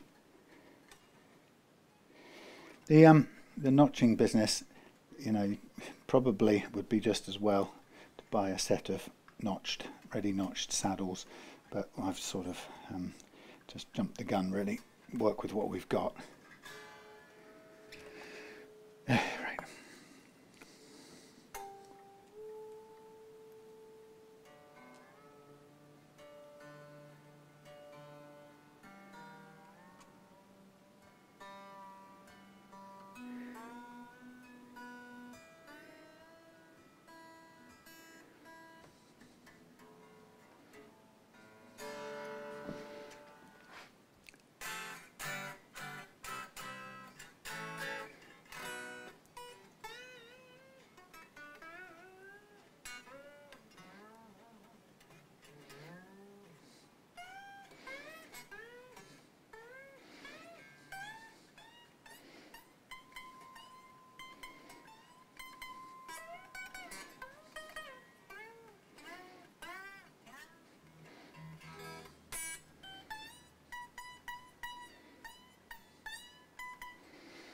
It's the only one that I want to take up a fraction.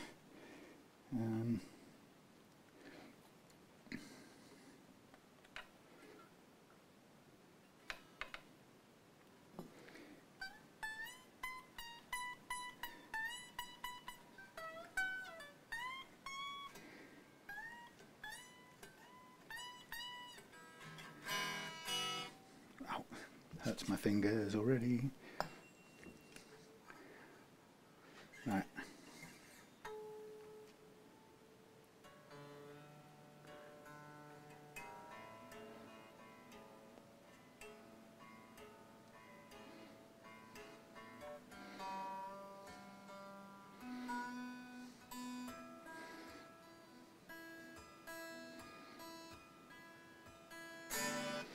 So now I'm going to do some stretching.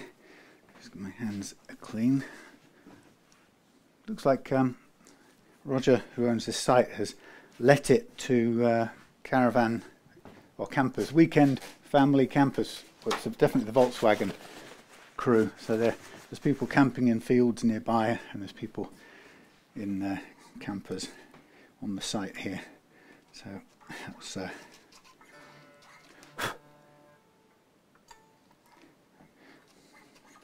looks like Cornwall's going to be full of tourists all heading to the sea. I don't blame them, because right now I could do with jumping in the sea anywhere.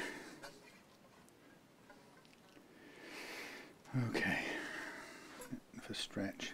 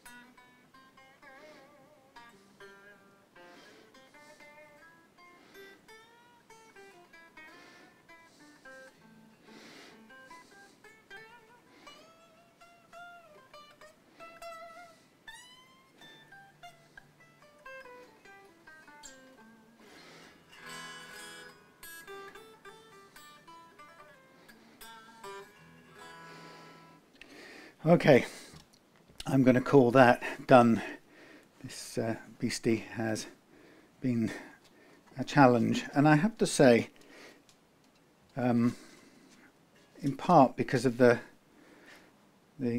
finishing, you know, well, a big part to do with the finishing quality, and it's a shame because, you know, I've always had, well, I've had a fairly positive sort of impression of Gordon Smith, mainly because I want to, you know, because they're British made, and I don't know, you want to like them.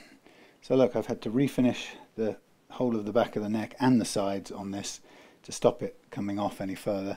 Mercifully, this is, you can see partly right where it went through to wood. It's almost impossible to make it, you know, completely invisible. You can, you know, obviously I built it back up and built it back up, but there's two places that it went through where it just disappeared, and actually it was much wider than that. It was a big area, but that was right through into the wood, and so as well here. So, you know, it's sort of quite a lot of rescuing work, and it's not perfect colouring. You know, I've had to stain it to get it to look half decent, but we got there in the end. Fresh finish. The dirt and worn through has gone from the board there. Got some extra weight in the body. I fitted the scratch plate, checked everything, put a adjustable tusk nut on. We've not adjustable, sorry. Well, yeah, put a tusk nut on, and then we've got replacement, or the original brass thing here, which I'm going to kind of roll up a bit in a piece of paper to keep it sort of safe.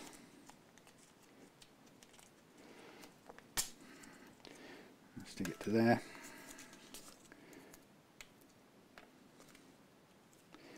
a fresh scratch plate with no, make sure this doesn't touch the finish at all. I don't want any blasted papers touching finishes. There you go, and there.